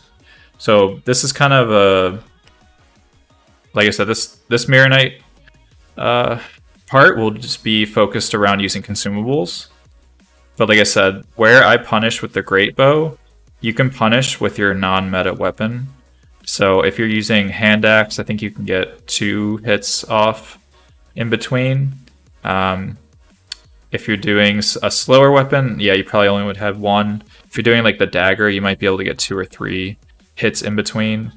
But yeah, the key for this boss that I'm going to show is just how powerful poison proc and toxic proc is in terms of the amount of health. So have your Brightbug out. We're sprinting here. We have plenty of stamina. Go through the fog wall.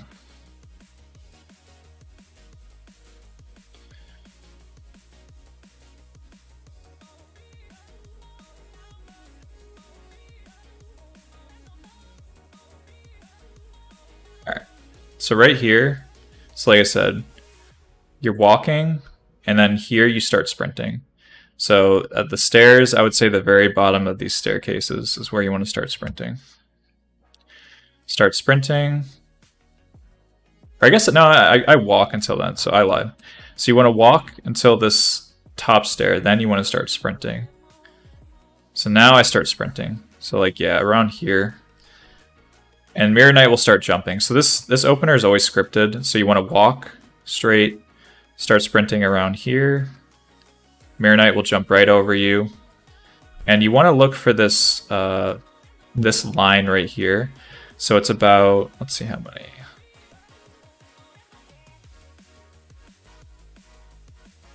So it's about, I think, 3 or 4 tiles. So let's see.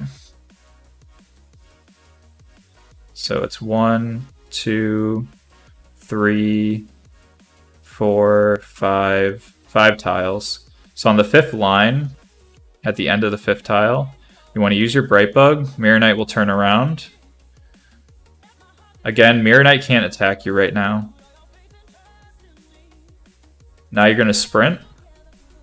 Do a quick turn. Mirror Knight will swing. Do a horizontal swing every single time. Now I punish with Great Bow. If you're punishing with your weapon, now is the time you get 1 hit, maybe even 2 hits. And as soon as you you fire or swing, you want to make sure you get really close to Mirror Knight. Now Mirror Knight usually backsteps like this in the beginning, I don't know why, but you want to make sure you follow and just stick really close. And Mirror Knight typically will do 2 attacks. This is the delayed stab, which again, Mirror Knight pulls back.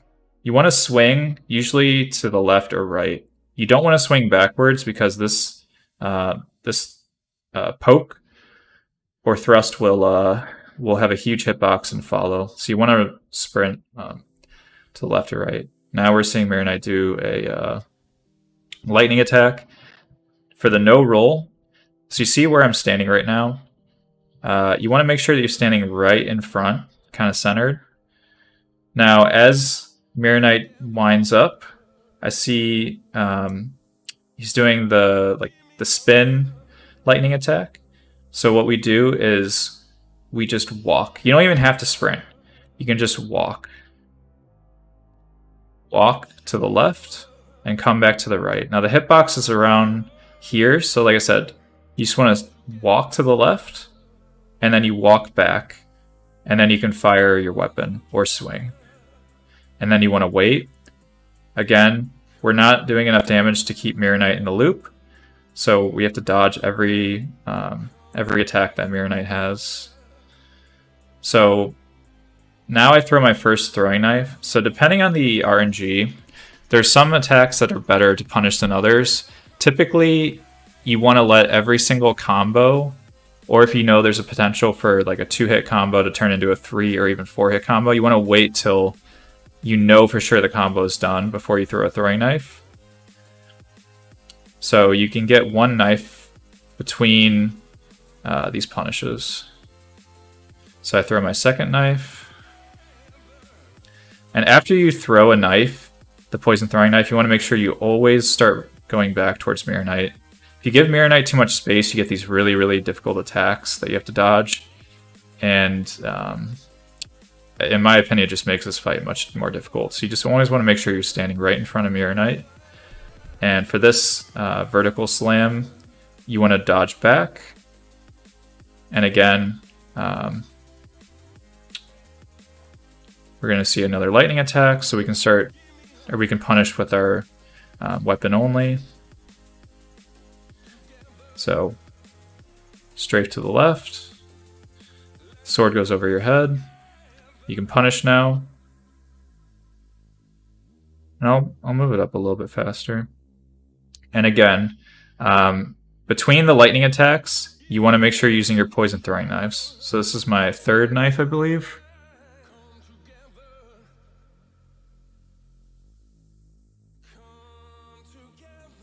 Okay, I didn't have enough time and I had too much space, so I didn't want to use a knife. Another lightning attack, so I can start punishing with my great bow again. And Mirror Knight's getting close to the 75% health mark. Around this health, you want to start using your poison throwing knives because that means Mirror Knight's going to summon soon. So, again, throwing knife. If you want to use the throwing knife at the beginning of this attack, just make sure you don't punish with the great bow. You can get 2 poison throwing knives off, or you can get 1 great bow shot, but don't do both. Okay, now we see Mirror Knight's going to summon. Again, around that 60 to 70% health bar.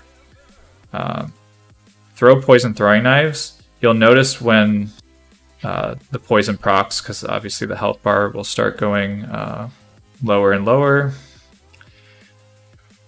And then you want to shoot 1 great bow at the summon, or again, if you're doing consumables only, you want to use either witching urns or lightning urns or throwing knives. And yeah, just make sure you watch Mirror Knight and that you give enough space. I tried to get a great bow arrow and it missed, unfortunately. And yeah, just be aware that these pillars can be destroyed by Mirror Knight. And these hitboxes on these attacks are very large, so yeah, if you're doing consumables only, just make sure that you give enough space between yourself and the summon and Mirror Knight, because again, Mirror Knight's very quick. So you want to make sure that Mirror Knight's far away and that Mirror Knight's not winding up a lightning attack. For this jump, make sure you dodge horizontal to the vertical jumping slam. You don't want to dodge into it or backwards unless you have enough space behind you. So it's safe to shoot the summon after Mirror Knight does either a jump back or a lightning attack from far range. And you see here the summon was too close for me to be able to shoot.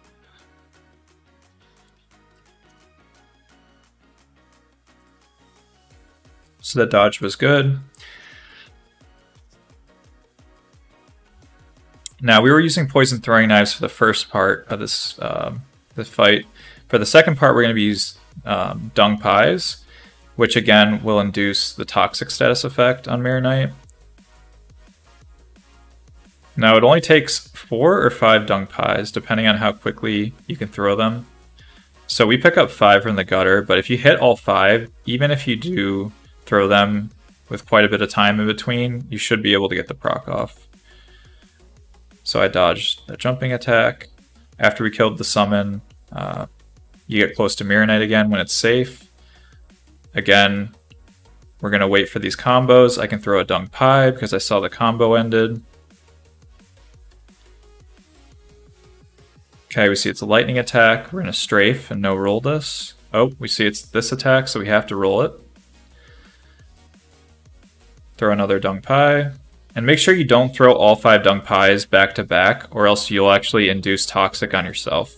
So you want to make sure that you just throw 1 at a time, or throw 2 at most. You don't want to throw 3 or 4 at a time. So get close again.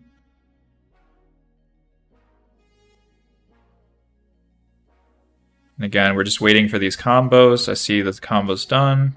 I didn't feel like I had enough time to throw a Dung Pie, so I just got close again. And for the lightning attacks like this, I would throw a Dung Pie and not use Great Bow in the second phase, just to make sure that you get that proc. So I throw a Dung Pie to punish instead of the normal Great Bow shot. I see Mirror Knight summoning again, and you can see how much health Mirror Knight has, so we're going to have to go through this summon. But normally, if you get a lot of damage off in the first phase, and you don't spend too much time killing the summon, you can kill Mirror Knight while Mirror Knight's summoning the second. But we didn't do a lot of damage because we were playing it very safe, so we have to fight Mirror Knight and the summon again. So, but that's pretty much it. So I'll just let this play out, and you can see the rest of the fight, but that is how you'd fight Mirror Knight in a non-meta run, or with consumables only.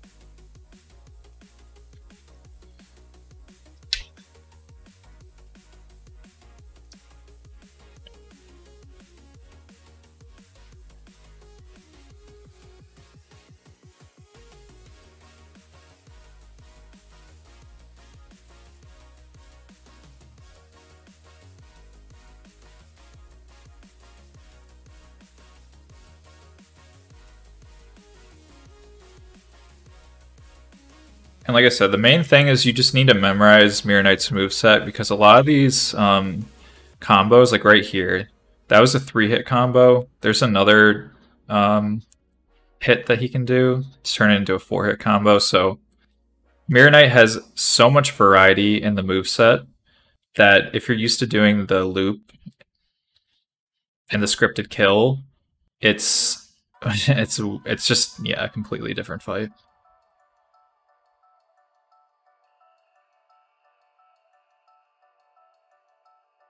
And yeah, this was probably the worst RNG you could get.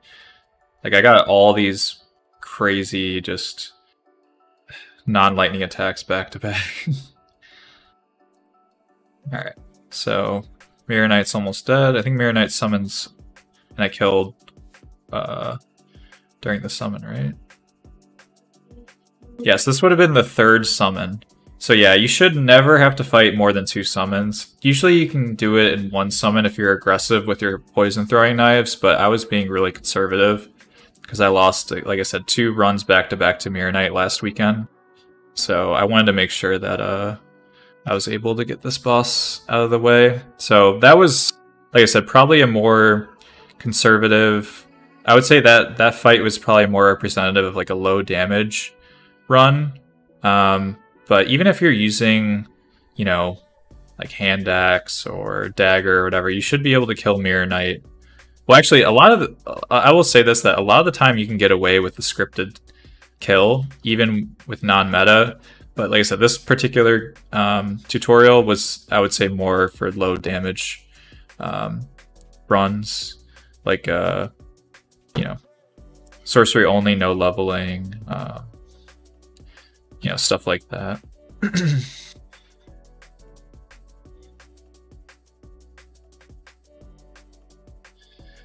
So Demon of Song is also going to be a different fight. Everything up to Demon of Song is the same, so I'm going to just quickly go through this. But yeah, like I said, the main thing about Demon of Song is you want to... Okay, so the way that Demon of Song works, I learned this from J and Z, so shout out to J and Z. Basically, there is a way that you can tell if you're going to get a baby jump or not.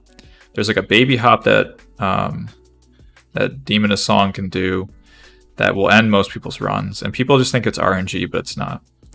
The way that it works is there is a distance between the back of Demon of Song or just from Demon of Song to a wall that the demon is in front of.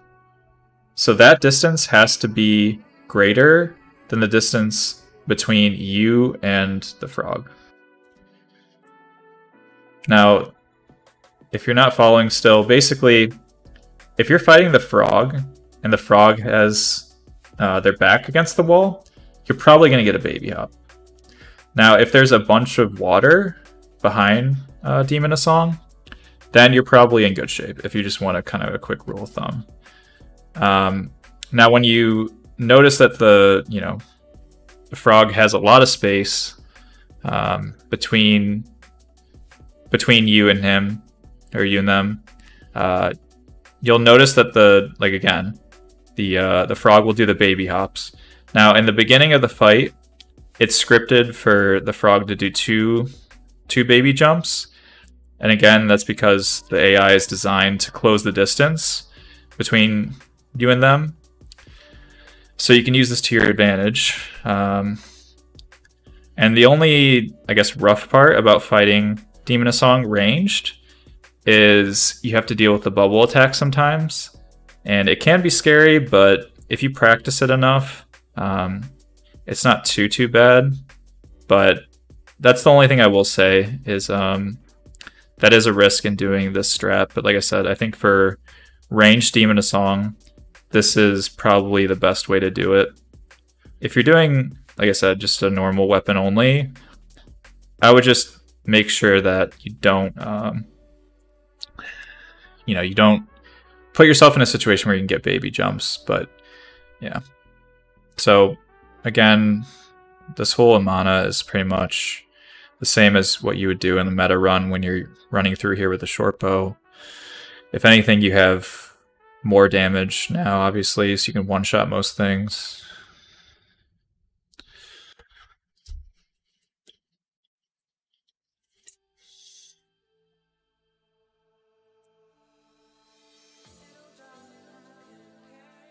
Now, it's easy if you can just lock on to these lizards in Amana. And if they die in one shot, that's just nice to be able just to lock on, because then you're guaranteed to kill, rather than trying to kind of like free aim in the water. It can be difficult to see the enemies in the water.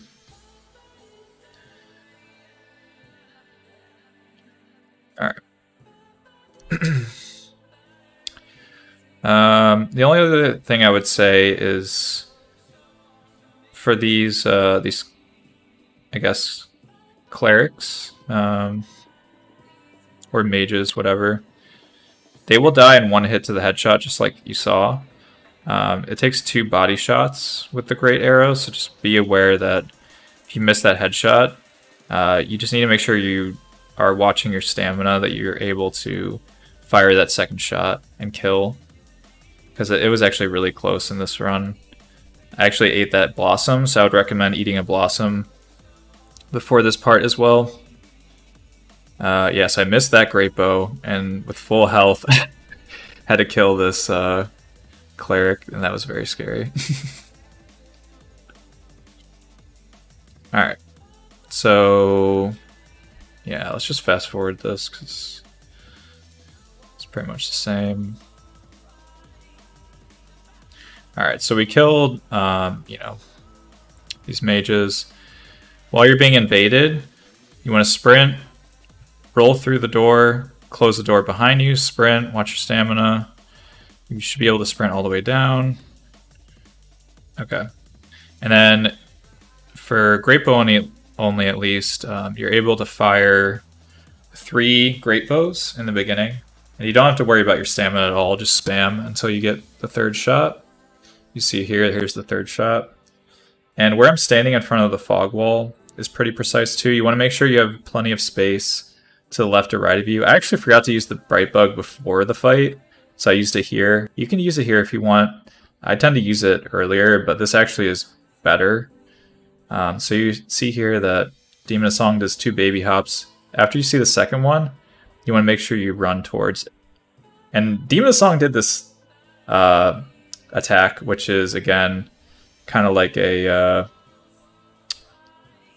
I don't even know, like a gliding sprint attack, like a um, whatever, like rushing attack. And here you see I have enough space where Demon of Song has more space behind than the distance between me and the boss. So it's fine to do this strat where you bait out the melee attacks. Now, you'll either get the good melee punish or you'll get the Omega Hop, which is what you'll see now. So the Omega Hop, you want to make sure, like here I roll because I was really close to the wall. So you see that hand, it didn't get too close, but it was pretty close to me. Just make sure that you sprint and dodge just to be safe if you do see the Omega Hop and you were right next to the boss. Like I said, there's way more space behind the boss. So now I'm going to get the good punish. So you can fire 2 bolts or 2 arrows per punish. You could probably do like 3 with bow only. Crossbow is probably around 2. After the Omega Hop, you can only fire 1 great arrow. So there's less time to punish after the Omega Hop, but and here we see that it's going to do the rush attack again. So you want to sprint. So you want to sprint and then roll, and you always want to make sure you're going at like a 90-degree angle. You don't want to go at a weird angle. And here we see the baby hop because the distance was greater between me and the boss. Another Omega Hop. We're going to sprint and then dodge just to be safe. I was more than... Actually, I didn't even dodge, yeah. So I had more than enough distance to just no-roll it. You can fire only 1 great arrow. Again, we have plenty of space between the boss and the wall behind the boss. So we can do this melee attack close range bait. We can fire 2 arrows. So there's 1 and there's 2. And again, there is plenty of space behind the boss, so you can run back up to the hood. And rinse and repeat. So luckily we didn't have to deal with any bubble attacks, but like I said, if you are gonna dodge that, you just want to make sure that you dodge lateral. So again, at like that 90-degree angle that we've been doing for most of these dodges. And yeah, I can also go more in depth with that at a later date too. I do think I'm gonna do a like in-depth boss guide at some point for most of the bosses, but yeah. So here we kill Demon of Song, and yeah. Like I said, the main takeaway is you just want to make sure that you keep that extra distance behind the boss. You don't want the boss to ever be against the wall, and you will never get a baby jump, I promise.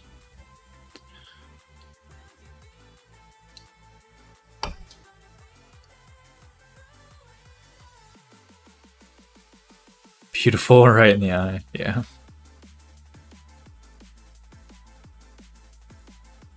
Alright. So this guy is pretty easy.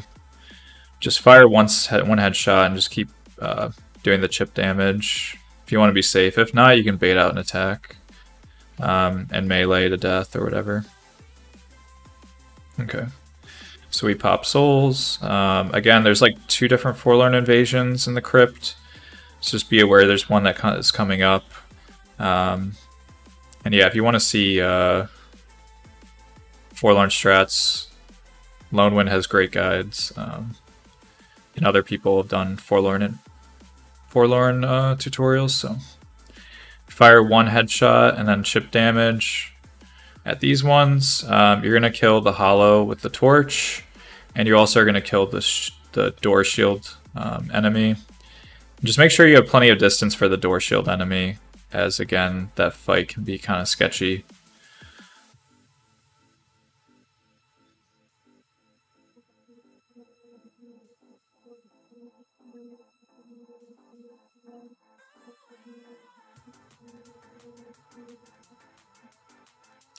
So you see here, very safe. And this part as well, you want to shoot 2 arrows and then just wait for this magic. Just stand right here. Don't stand right next to the door frame or else you could actually get hit. Sometimes they can phase through that little column pillar thing right next to the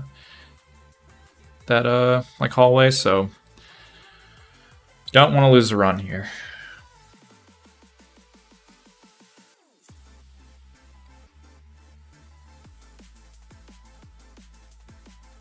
All right. So again, just watch these prisoners, and if you sprint around here, you're good.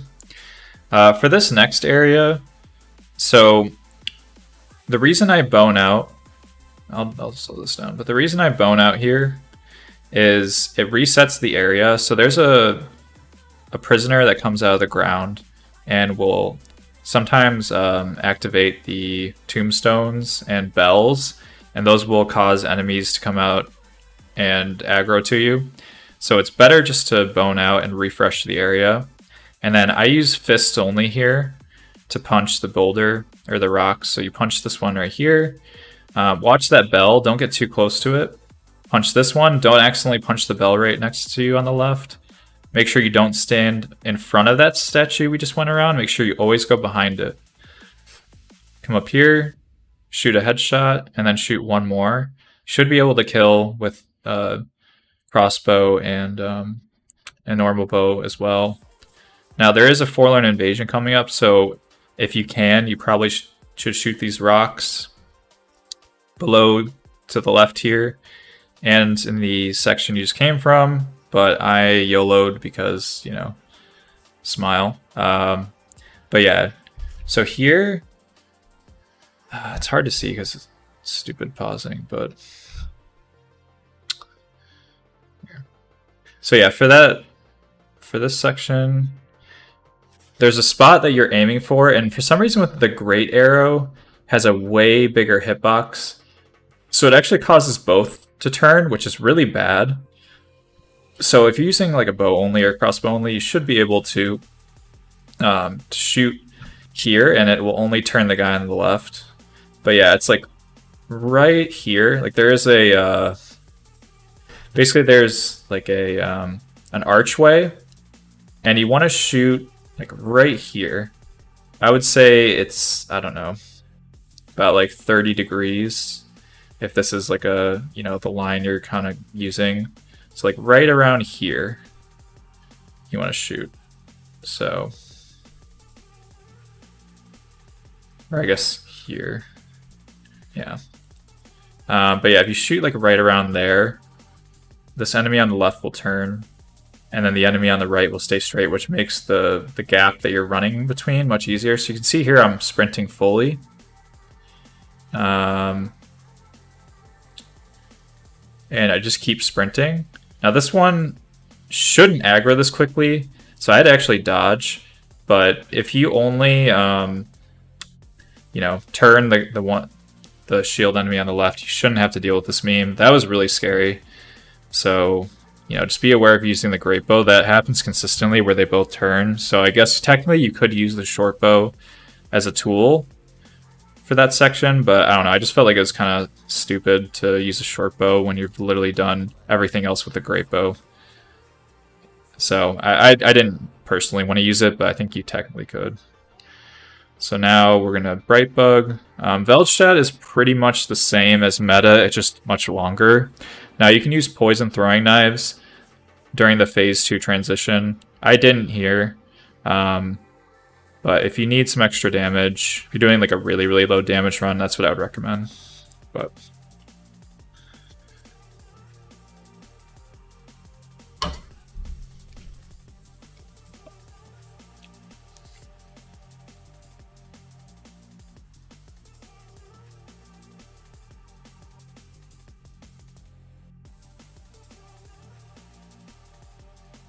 all right, so again, the key for doing Veldstadt no roll is you want to keep an eye on like the types of you know, horizontal attacks that Veldstadt is doing. So you can get one arrow off the start, and then dodge. And again, you want to make sure that you fire your your bow after either 2 horizontal swipes or the double-handed swipe. Never after this. So if Velchet rushes you and you have to, you do have to roll, never shoot after a roll. You only want to shoot after doing a no-roll strat. So here you can see, anytime I roll, I don't shoot. So I only will punish after no rolling. Here I'm going to roll again, just to be safe. And I'm waiting for another attack. I can punish this. So you just want to make sure that your spacing is correct. This is a pretty small arena. I know it looks like you have a lot of space, but with the pillars and everything, this arena is really trash. So just be aware. Like right now, there's more space between me and Velchet than between Velchet and the wall behind. Right here, now I'm kind of getting cornered, right? So I'm kind of right with my back against the wall. So I'm going to start moving towards the other side. But I see that Velchet is doing the ranged attack. So this attack right here, you can get 2 punishes off. So you want to kind of bait that out. And again, Velchet will do that attack if you give a lot of space between you and the boss.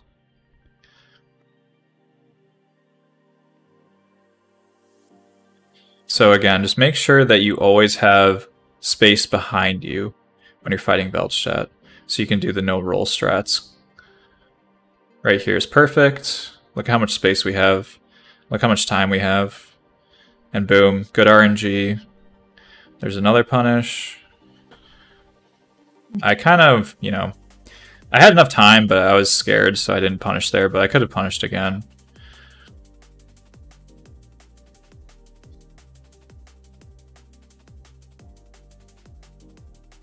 Alright, so yeah, like I said, Phase 2 isn't that different from Phase 1. There is a follow-up that Velchet can do that's pretty nasty, so just make sure that you're not, right next to Velchet if you don't have to be. And yeah, that's that.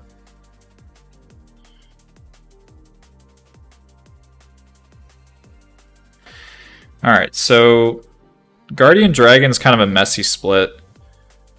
So yeah, I'm gonna kind of fast forward. So I end up buying some more Homeward Bones and some skulls. And I level. So I'll show you what I do here. So I got more arrows. So I use skulls just to make it comfier. But yeah, I just want to throw a skull to the left there, and the ogre will be attracted to it, and you don't even have to dodge anything. So if you're worried that you're really, really deep in a run, just buy skulls. They're like 300 each. You can kill or not kill this enemy, this like Great Knight or the King's Knight, but make sure you have King's Ring equipped if you're not going to kill, so that way you start activating the door, and then you can kind of just wait it out. There's 10 poison throwing knives right here that I'm going to pick up. I'd recommend picking these up if you're going to use them for Throne Duo, or if you want to use them for Giant Lord or Ancient Dragon, or Guardian Dragon. It's up to you though. There's a Bright Bug and Aldia's Keep as well. I don't get it in this run, but it's free. Again, I can show that in another tutorial, but not today. So we want to go in this room. I forgot to set up RTSR. So normally what you do is you get in that room. Before you pull that lever, you want to sprint back and go to the ramp or the staircases, and you want to use gravity to trigger RTSR. So I'm going to skip ahead because I have to redo this section. So this is the second time around, and this is how you're supposed to properly do it. But I was nervous and I completely forgot to set up RTSR.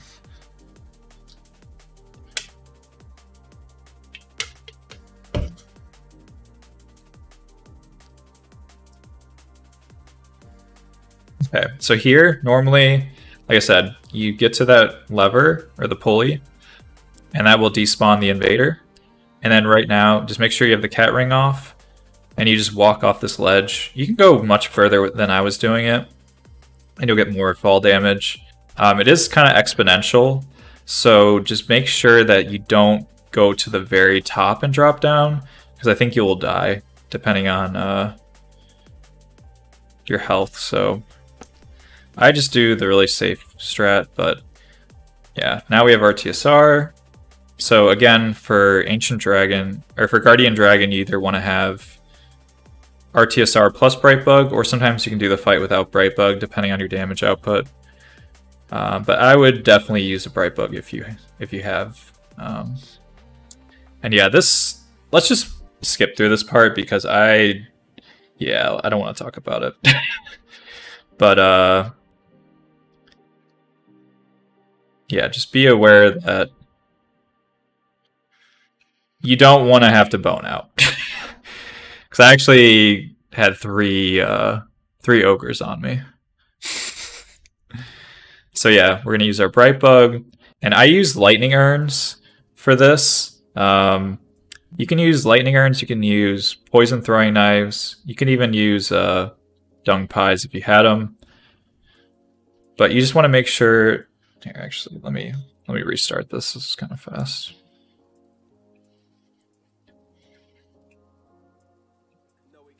So for the opener, you want to make sure you get a headshot. So if you're doing melee weapon only, you want to do like 2 punishes if possible, while the dragon is waking up. So here I do a headshot.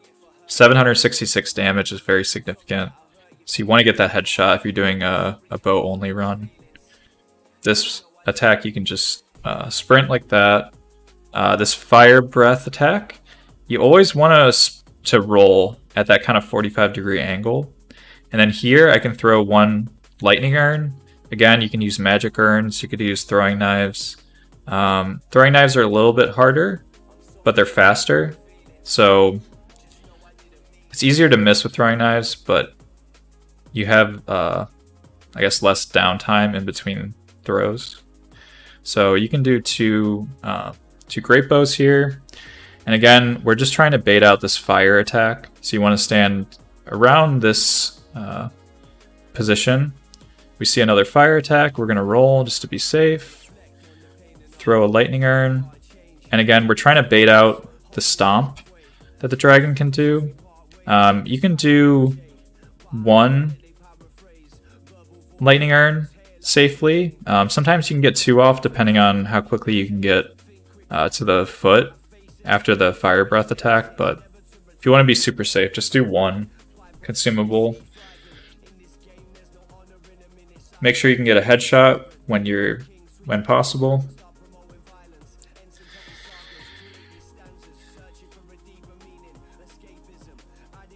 All right.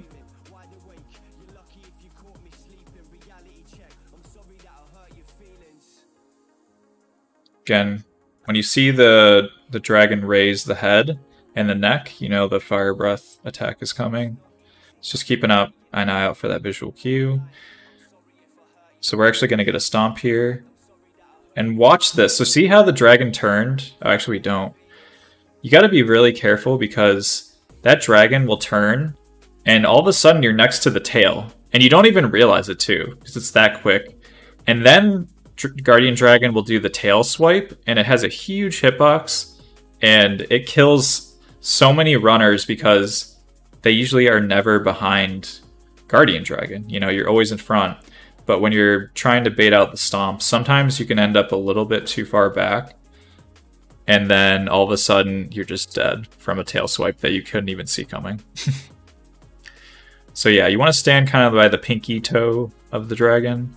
Like I said, this like 3rd smaller claw, and you can throw one lightning urn between attacks. So you can get sometimes like, you know, 2 or 3 stomps in a row. For this fight, I think I only get 1 or 2. And yeah, just make sure that you don't get caught too far to the left. Because for some reason the dragon always starts either on the left or the middle of the of the dragon, like anatomically. So, and that attack right there has a really big, or a bigger hitbox than you think. So just make sure you're not standing too close to Guardian Dragon when they do the fly onto the wall or the cage, the wall of the cage. And that's that. But yeah, you just got to be patient with this fight. It's very, very tricky. I've died at a distance PB to this in Great Bow only, and then also hand axe only. So like I said, for non-meta runs, Guardian Dragon is very difficult. Usually people underestimate the boss, so definitely make sure you get your practice in, because again, this is very, very far into the run. And after this, it's Giant Lord, which should be a free boss. So I would say once you get past Guardian Dragon, there's no excuse to get hit between now and Throne Duo if you follow the guide correctly. So I just grabbed the Age Feather from Emerald Herald. You need it for their Giant Lord strat that everyone hates. So yeah, just grab it.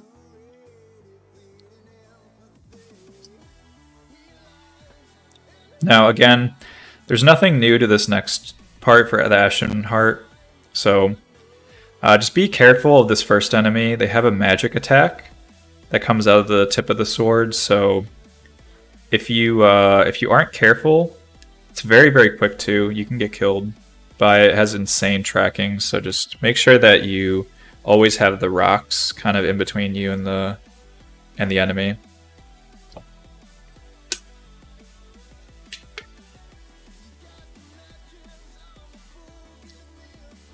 Alright. So as you see here, I just give myself plenty of space. And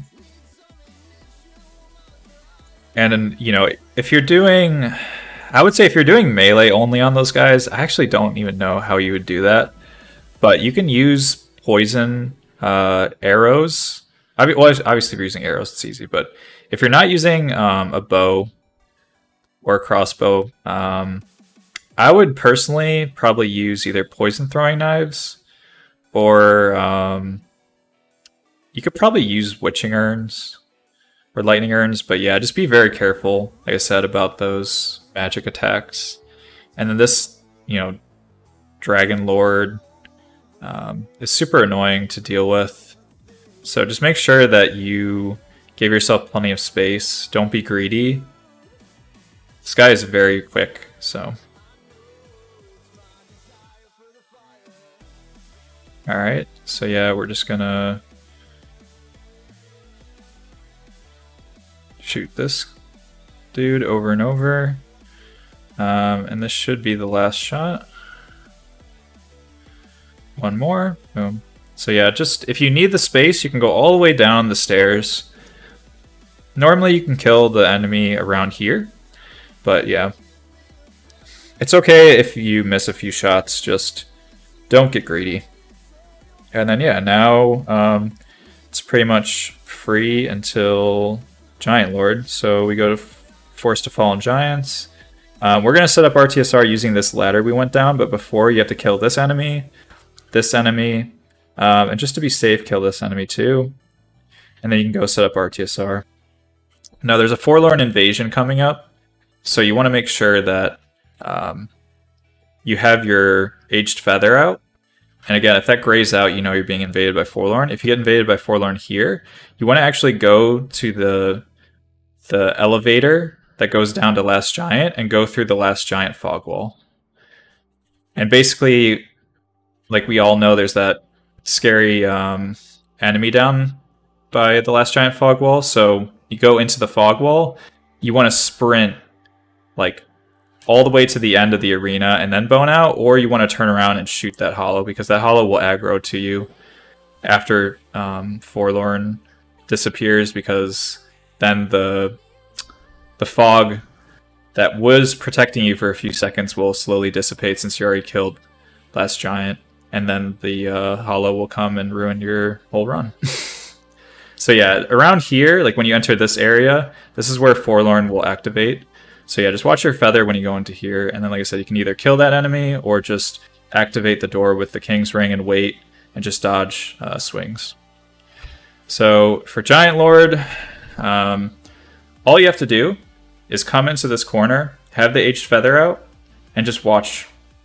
Just spectate. Have a little, you know, I don't know, go to the bathroom, go walk your dog. No, but seriously, just watch for the meteor to try to do some damage. So if you see the meteor doing damage to that giant, then you know that you're good.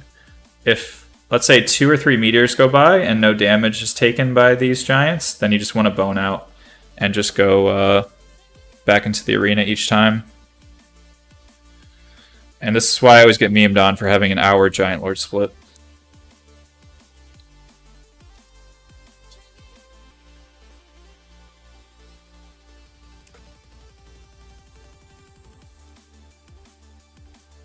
So yeah, we see here, I think this, is this bad? I forget this one. Yeah, I think this one's bad too. But yeah, just don't be afraid to bone out, because IMO, you've spent 3.5 hours getting to this point. So why would you throw the run on something so silly? But again, if you're going for speed, do not use the strat. That's all I gotta say. But if you don't care about time, then this is the safest way to do Giant Lord. So these two giants are actually pretty close. Boom, we see some damage. And just be careful. So I activated my feather and was just waiting to press yes because, yeah, I just saw this and was like, nope. So, yeah, the real tutorial starts now. But yeah, if anytime you see something that sketches you out, just bone out. Just get out of there. So I think this one actually worked. So yeah, so you see that, yeah, the giant took some meteor damage, so that's a good start. Second meteor also gave damage. Now with after 2 meteors, it's only 1 or 2 shots with the great bow. So that's what we're looking for. Like right here, the giant has too much damage. Now, perfect, 1 shot. Now we wait for the meteor, start sprinting, go up these stairs. You don't need this aesthetic, I just pick it up for the memes. Alright, so a meteor happened, but I was waiting for the head to fall. Okay, head fell, next meteor, now we start sprinting. You want to go to this giant's corpse. You can use a bright bug here, but you want to wait for the meteor before you approach Giant Lord. You're just going to be using bow, so again, just dodge or roll, and then punish. Only 1 shot per punish. Only 1 roll. Rinse and repeat. If you get a sign or a message that says the memory is fading or something, or your time in the memory has come, you can get teleported out. If that happens, just redo the fight. But like I said, that's why if you wait 2 or 3 meteors in the beginning of this area and you still haven't killed a giant, it's best to bone out just so you reset the timer.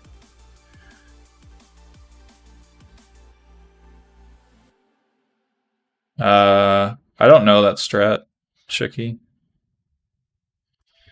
Alright, so yeah. So Giant Lord's done. And now, for this particular run, we're going to respec. So if you're doing consumables only, and you've been doing it the whole time, you've already been leveling Faith. So you don't have to respec, but if you're using... so basically, like... So for the reason why I chose to do consumables only is because A, I was allowed to, and B, you're able to get quicker punishes, whereas the Great Bow on Throne Duo is just so horrible that I can't even imagine trying to do actually only Great Bow the whole run with no consumables. Like without offensive consumables, I would not have done this run. So yeah, so basically the reason we're respecking is because when you do 55 or 50 Faith, you increase your lightning bonus damage when you increase Faith, because miracles are based on lightning. So you want to have as much Faith as possible. And then again, we just take away the 40 strength and put it into faith. So that's all we did in the respec is basically, you know, we just took, 40 levels of strength and put it towards faith. So yeah, you only have 5 faith by default for swordsman starting class. So, and yeah, just make sure you don't forget to put the levels back into strength and dex. So you want 10 strength, 25 dex if you're doing great bow with the alone great bow. And then yeah, just pump faith, and then you should be good.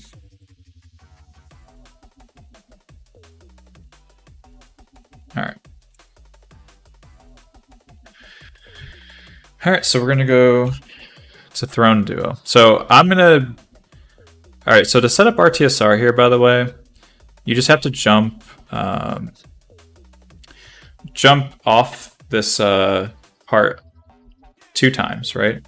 So you want to sprint, you'll take that much damage, and again, line up sprint, and 2 of those should be enough. And if you don't do enough damage to yourself, just put on the Tseldora set and you'll increase your fall damage. Alright, so we're almost done with the tutorial, and we're actually only 2.5 hours in, so this is good. So actually, we finished this tutorial without having to do it in 2 parts, so I'm happy about that. So anyway, we're going to do an in-depth Throne Duo fight. So this would probably be like a 10-minute, 15-minute tutorial. So yeah, anyone who's been asking, I would say, yeah, if you're looking for advice on Throne Duo, this is going to be good. You can also watch my SL1 tutorial, and I go in depth on Throne Duo as well. But I think I have a little bit more knowledge now, so I think this is going to be like the new go-to when I point people to Throne Duo. All right, so yeah, let's get started.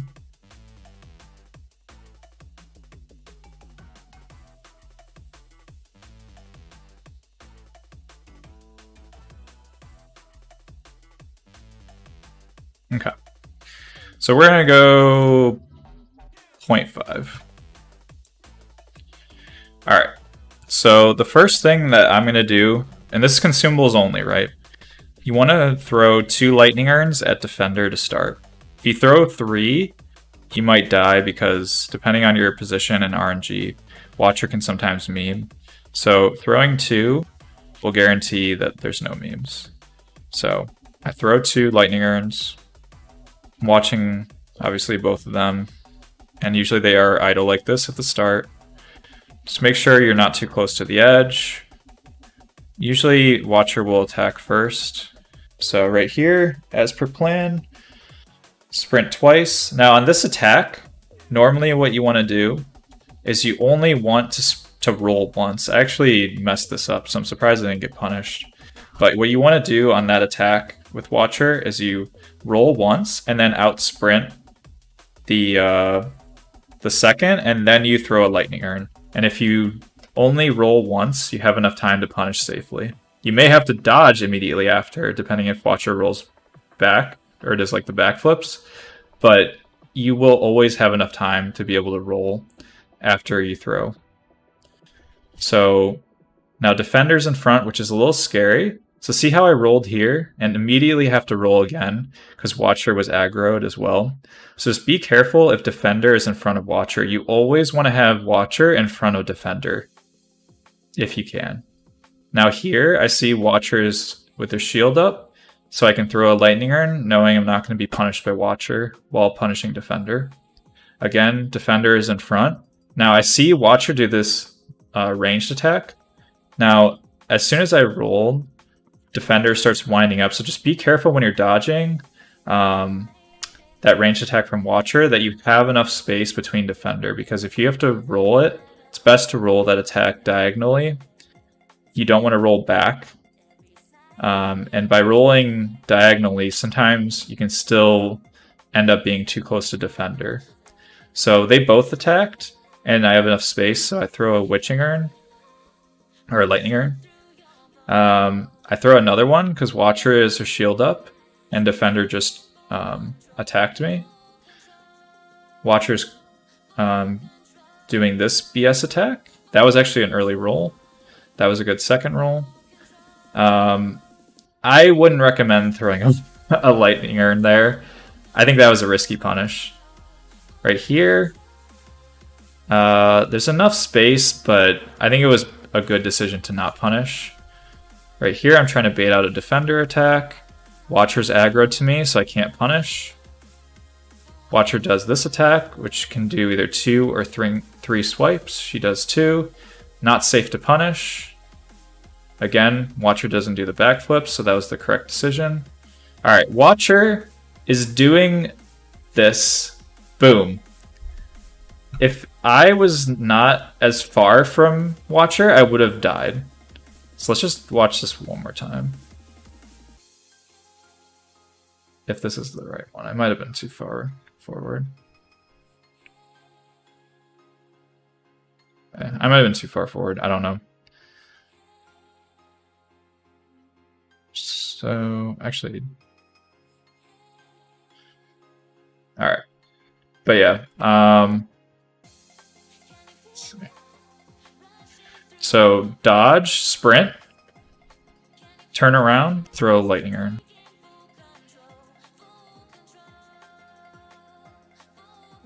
Dodge, they're both swinging, which is fine because they're in sync. If they're not in sync, make sure you have plenty of space. Okay. Watcher swings. It's not safe because Watcher didn't have her shield up, and she did the ranged attack. I gave enough space between me and defender. I can punish because Watcher just did the backflips. I'm going to dodge this. Watcher has her shield up, so I should be safe, but not in a good position to punish with an urn. I dodged the delayed stab. Watcher doesn't backflip. It's not safe to punish. That attack has a lot of range, so we give enough space. Okay, we did the correct rolls, but I just felt that defender was aggroed. And in phase 2, defender doesn't have a shield. So normally it's safer to punish Watcher during phase 1 because defender is usually more passive. So just make sure that when you punish Watcher, because Watcher is actually, in my opinion, more difficult to punish with consumables only, you just want to make sure that you have plenty of space between you and defender. And also Watcher, because I would say you're more likely to get hit by Watcher while defending Watcher. Okay, so this, if you outspace by sprinting, it's safe to punish this jump attack from Watcher. However, if you roll twice instead of roll and then sprint, you don't have enough time to punish Watcher. Here, I see that defender's wound up, so I have to be careful of that, and I dodge Watcher at the same time. Backflip from Watcher. I could have punished, but I think defender was a little too close for me, so I played it safe, which I think was the right choice there. Okay, again, you want Watcher in front. Watcher's in front. We dodge the delayed thrust. Alright, Watcher did a sidestep, so it's not safe to punish. Shield is up, which is good, but they're still too close. So we're going to walk. Hopefully Watcher will aggro again. Alright, this positioning is not great. Here, boom. I had to dodge defender's attack and Watcher was wound up. So that was actually really bad positioning on my part. This punish, I think, was not safe. So I would not do that. Roll, sprint, turn around, throw urn. Backflip is even better. There's enough space, but defender isn't actively attacking. Now, I was tempted to throw. You saw I locked on, but I saw Watcher instantly aggro, so I decided to not, which was the right decision. Watcher backflips, so I could have thrown an urn at defender at that time, but I thought he was a little too close. So I actually got lucky on the buff. So while defender was buffing, Watcher was plenty of distance, so it was completely safe. Now if Watcher does a backflip, I can punish. Nope, it's just a backstep, so it's not safe. Dodge the delayed poke. Bait out an attack from Defender. We see the backflip, which means I'm safe to punish Defender. Throw the urn. Dodge this. Looked kind of close, but there was plenty of time to dodge. Watcher has her shield up. Now Watcher is doing this move. I didn't have enough space, so I didn't no-roll it. Now it's not safe until she backflips, which she does. We throw the urn. Got lucky on the tracking. We want Watcher to be closer to us. This is good. We outspaced Defender's attack. We only rolled once. We outsprinted. We threw an urn. Got the sidestep, which is unfortunate. I made the right choice to go the opposite direction because I have more space. Dodge. I dodged again because it was just really weird positioning for me. Watcher is buffing. Hey, Inuluk. I appreciate the kind words. Alright, and I saw Watcher do the ranged attack, and luckily I was far enough from Defender to be able to dodge it. Again, we want Watcher to be closer to us, so I always will try to get in a position where Watcher is closer to me. Dodge once, dodge twice. Defender's attacking, I have to dodge a third time. I'm safe to punish because Watcher did backflips. Throw one lightning urn. Now Watcher has a little bit more health than I would like. So before I finish off Defender, I want to get one more urn on Watcher. Good positioning. We have plenty of space. We can outsprint it. It's safe to punish this if you sprint. The backflips mean I could have punished Defender, but since Defender wasn't actively attacking, I wanted to be safe. Dodge, sprint, and outspace. We can do our last punish on Watcher. Perfect health. Defender's coming in. Dodge. Watcher's going to attack now. I dodged a little early. I was scared. So I dodged twice because I dodged too early. Watch for the backflip. We get the backflip. Try to get Defender to attack. He doesn't. Okay, the sidestep's even more dangerous. Alright, they're both aggroing. Make sure you try to out-sprint Defender. If you need to dodge like I did, just make sure that you dodge early enough to be able to dodge Watcher's attack. We finish off Defender because we had enough space to throw the urn. The last dodges, again, dodge, sprint, throw. And there you go. GG. Alright. It's a lot of talking. So yeah, if you want to know what goes through my head when I'm playing, that's exactly what I'm doing. That's exactly like, you know, play by play. So that's what you want to be looking for when you do this fight. So hopefully that helps you guys. And I think that what I just explained is also relevant to meta runs, but it's especially relevant to non-meta. Now, why am I throwing lightning urns into the sky? What I'm doing is I'm making it so that a lightning urn will hit Nishandra right after the cutscene. So sometimes you can get two, but most of the time you just end up getting one, which is perfect. It's like an extra little damage. So you want to sprint towards Nishandra and then sprint away. We can probably watch this on normal. But again, just keep an eye on the orbs. You just want to make sure you have enough space. And you always want to be on your right, Nishandra's left of the laser for the vertical laser. So this is the horizontal laser. So you want to unlock and sprint over that laser. Again, if you're using range, then you should be getting punishes off every time here. If you're not using range, you could probably throw poison lightning or poison knives if you have them. If not, I would just wait until Nishandra comes here, and then you can start punishing with your melee weapon.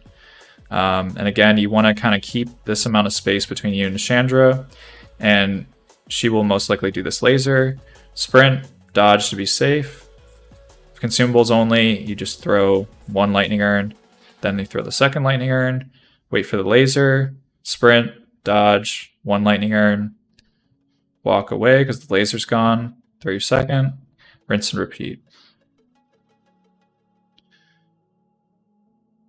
And like I said, if you're not using range, you want to get as much damage as you can right now, especially because there's no orbs. So if you see the orbs going away, then that's the time to punish the most. And again, you want Nishandra close to a wall or corner when she does her second orbs, and then she won't be able to do as many. Here, she still got off 3. Sometimes you only get 1 or 2. But I have plenty of space, and again, just punishing these lasers. Yeah, what's up, Sex?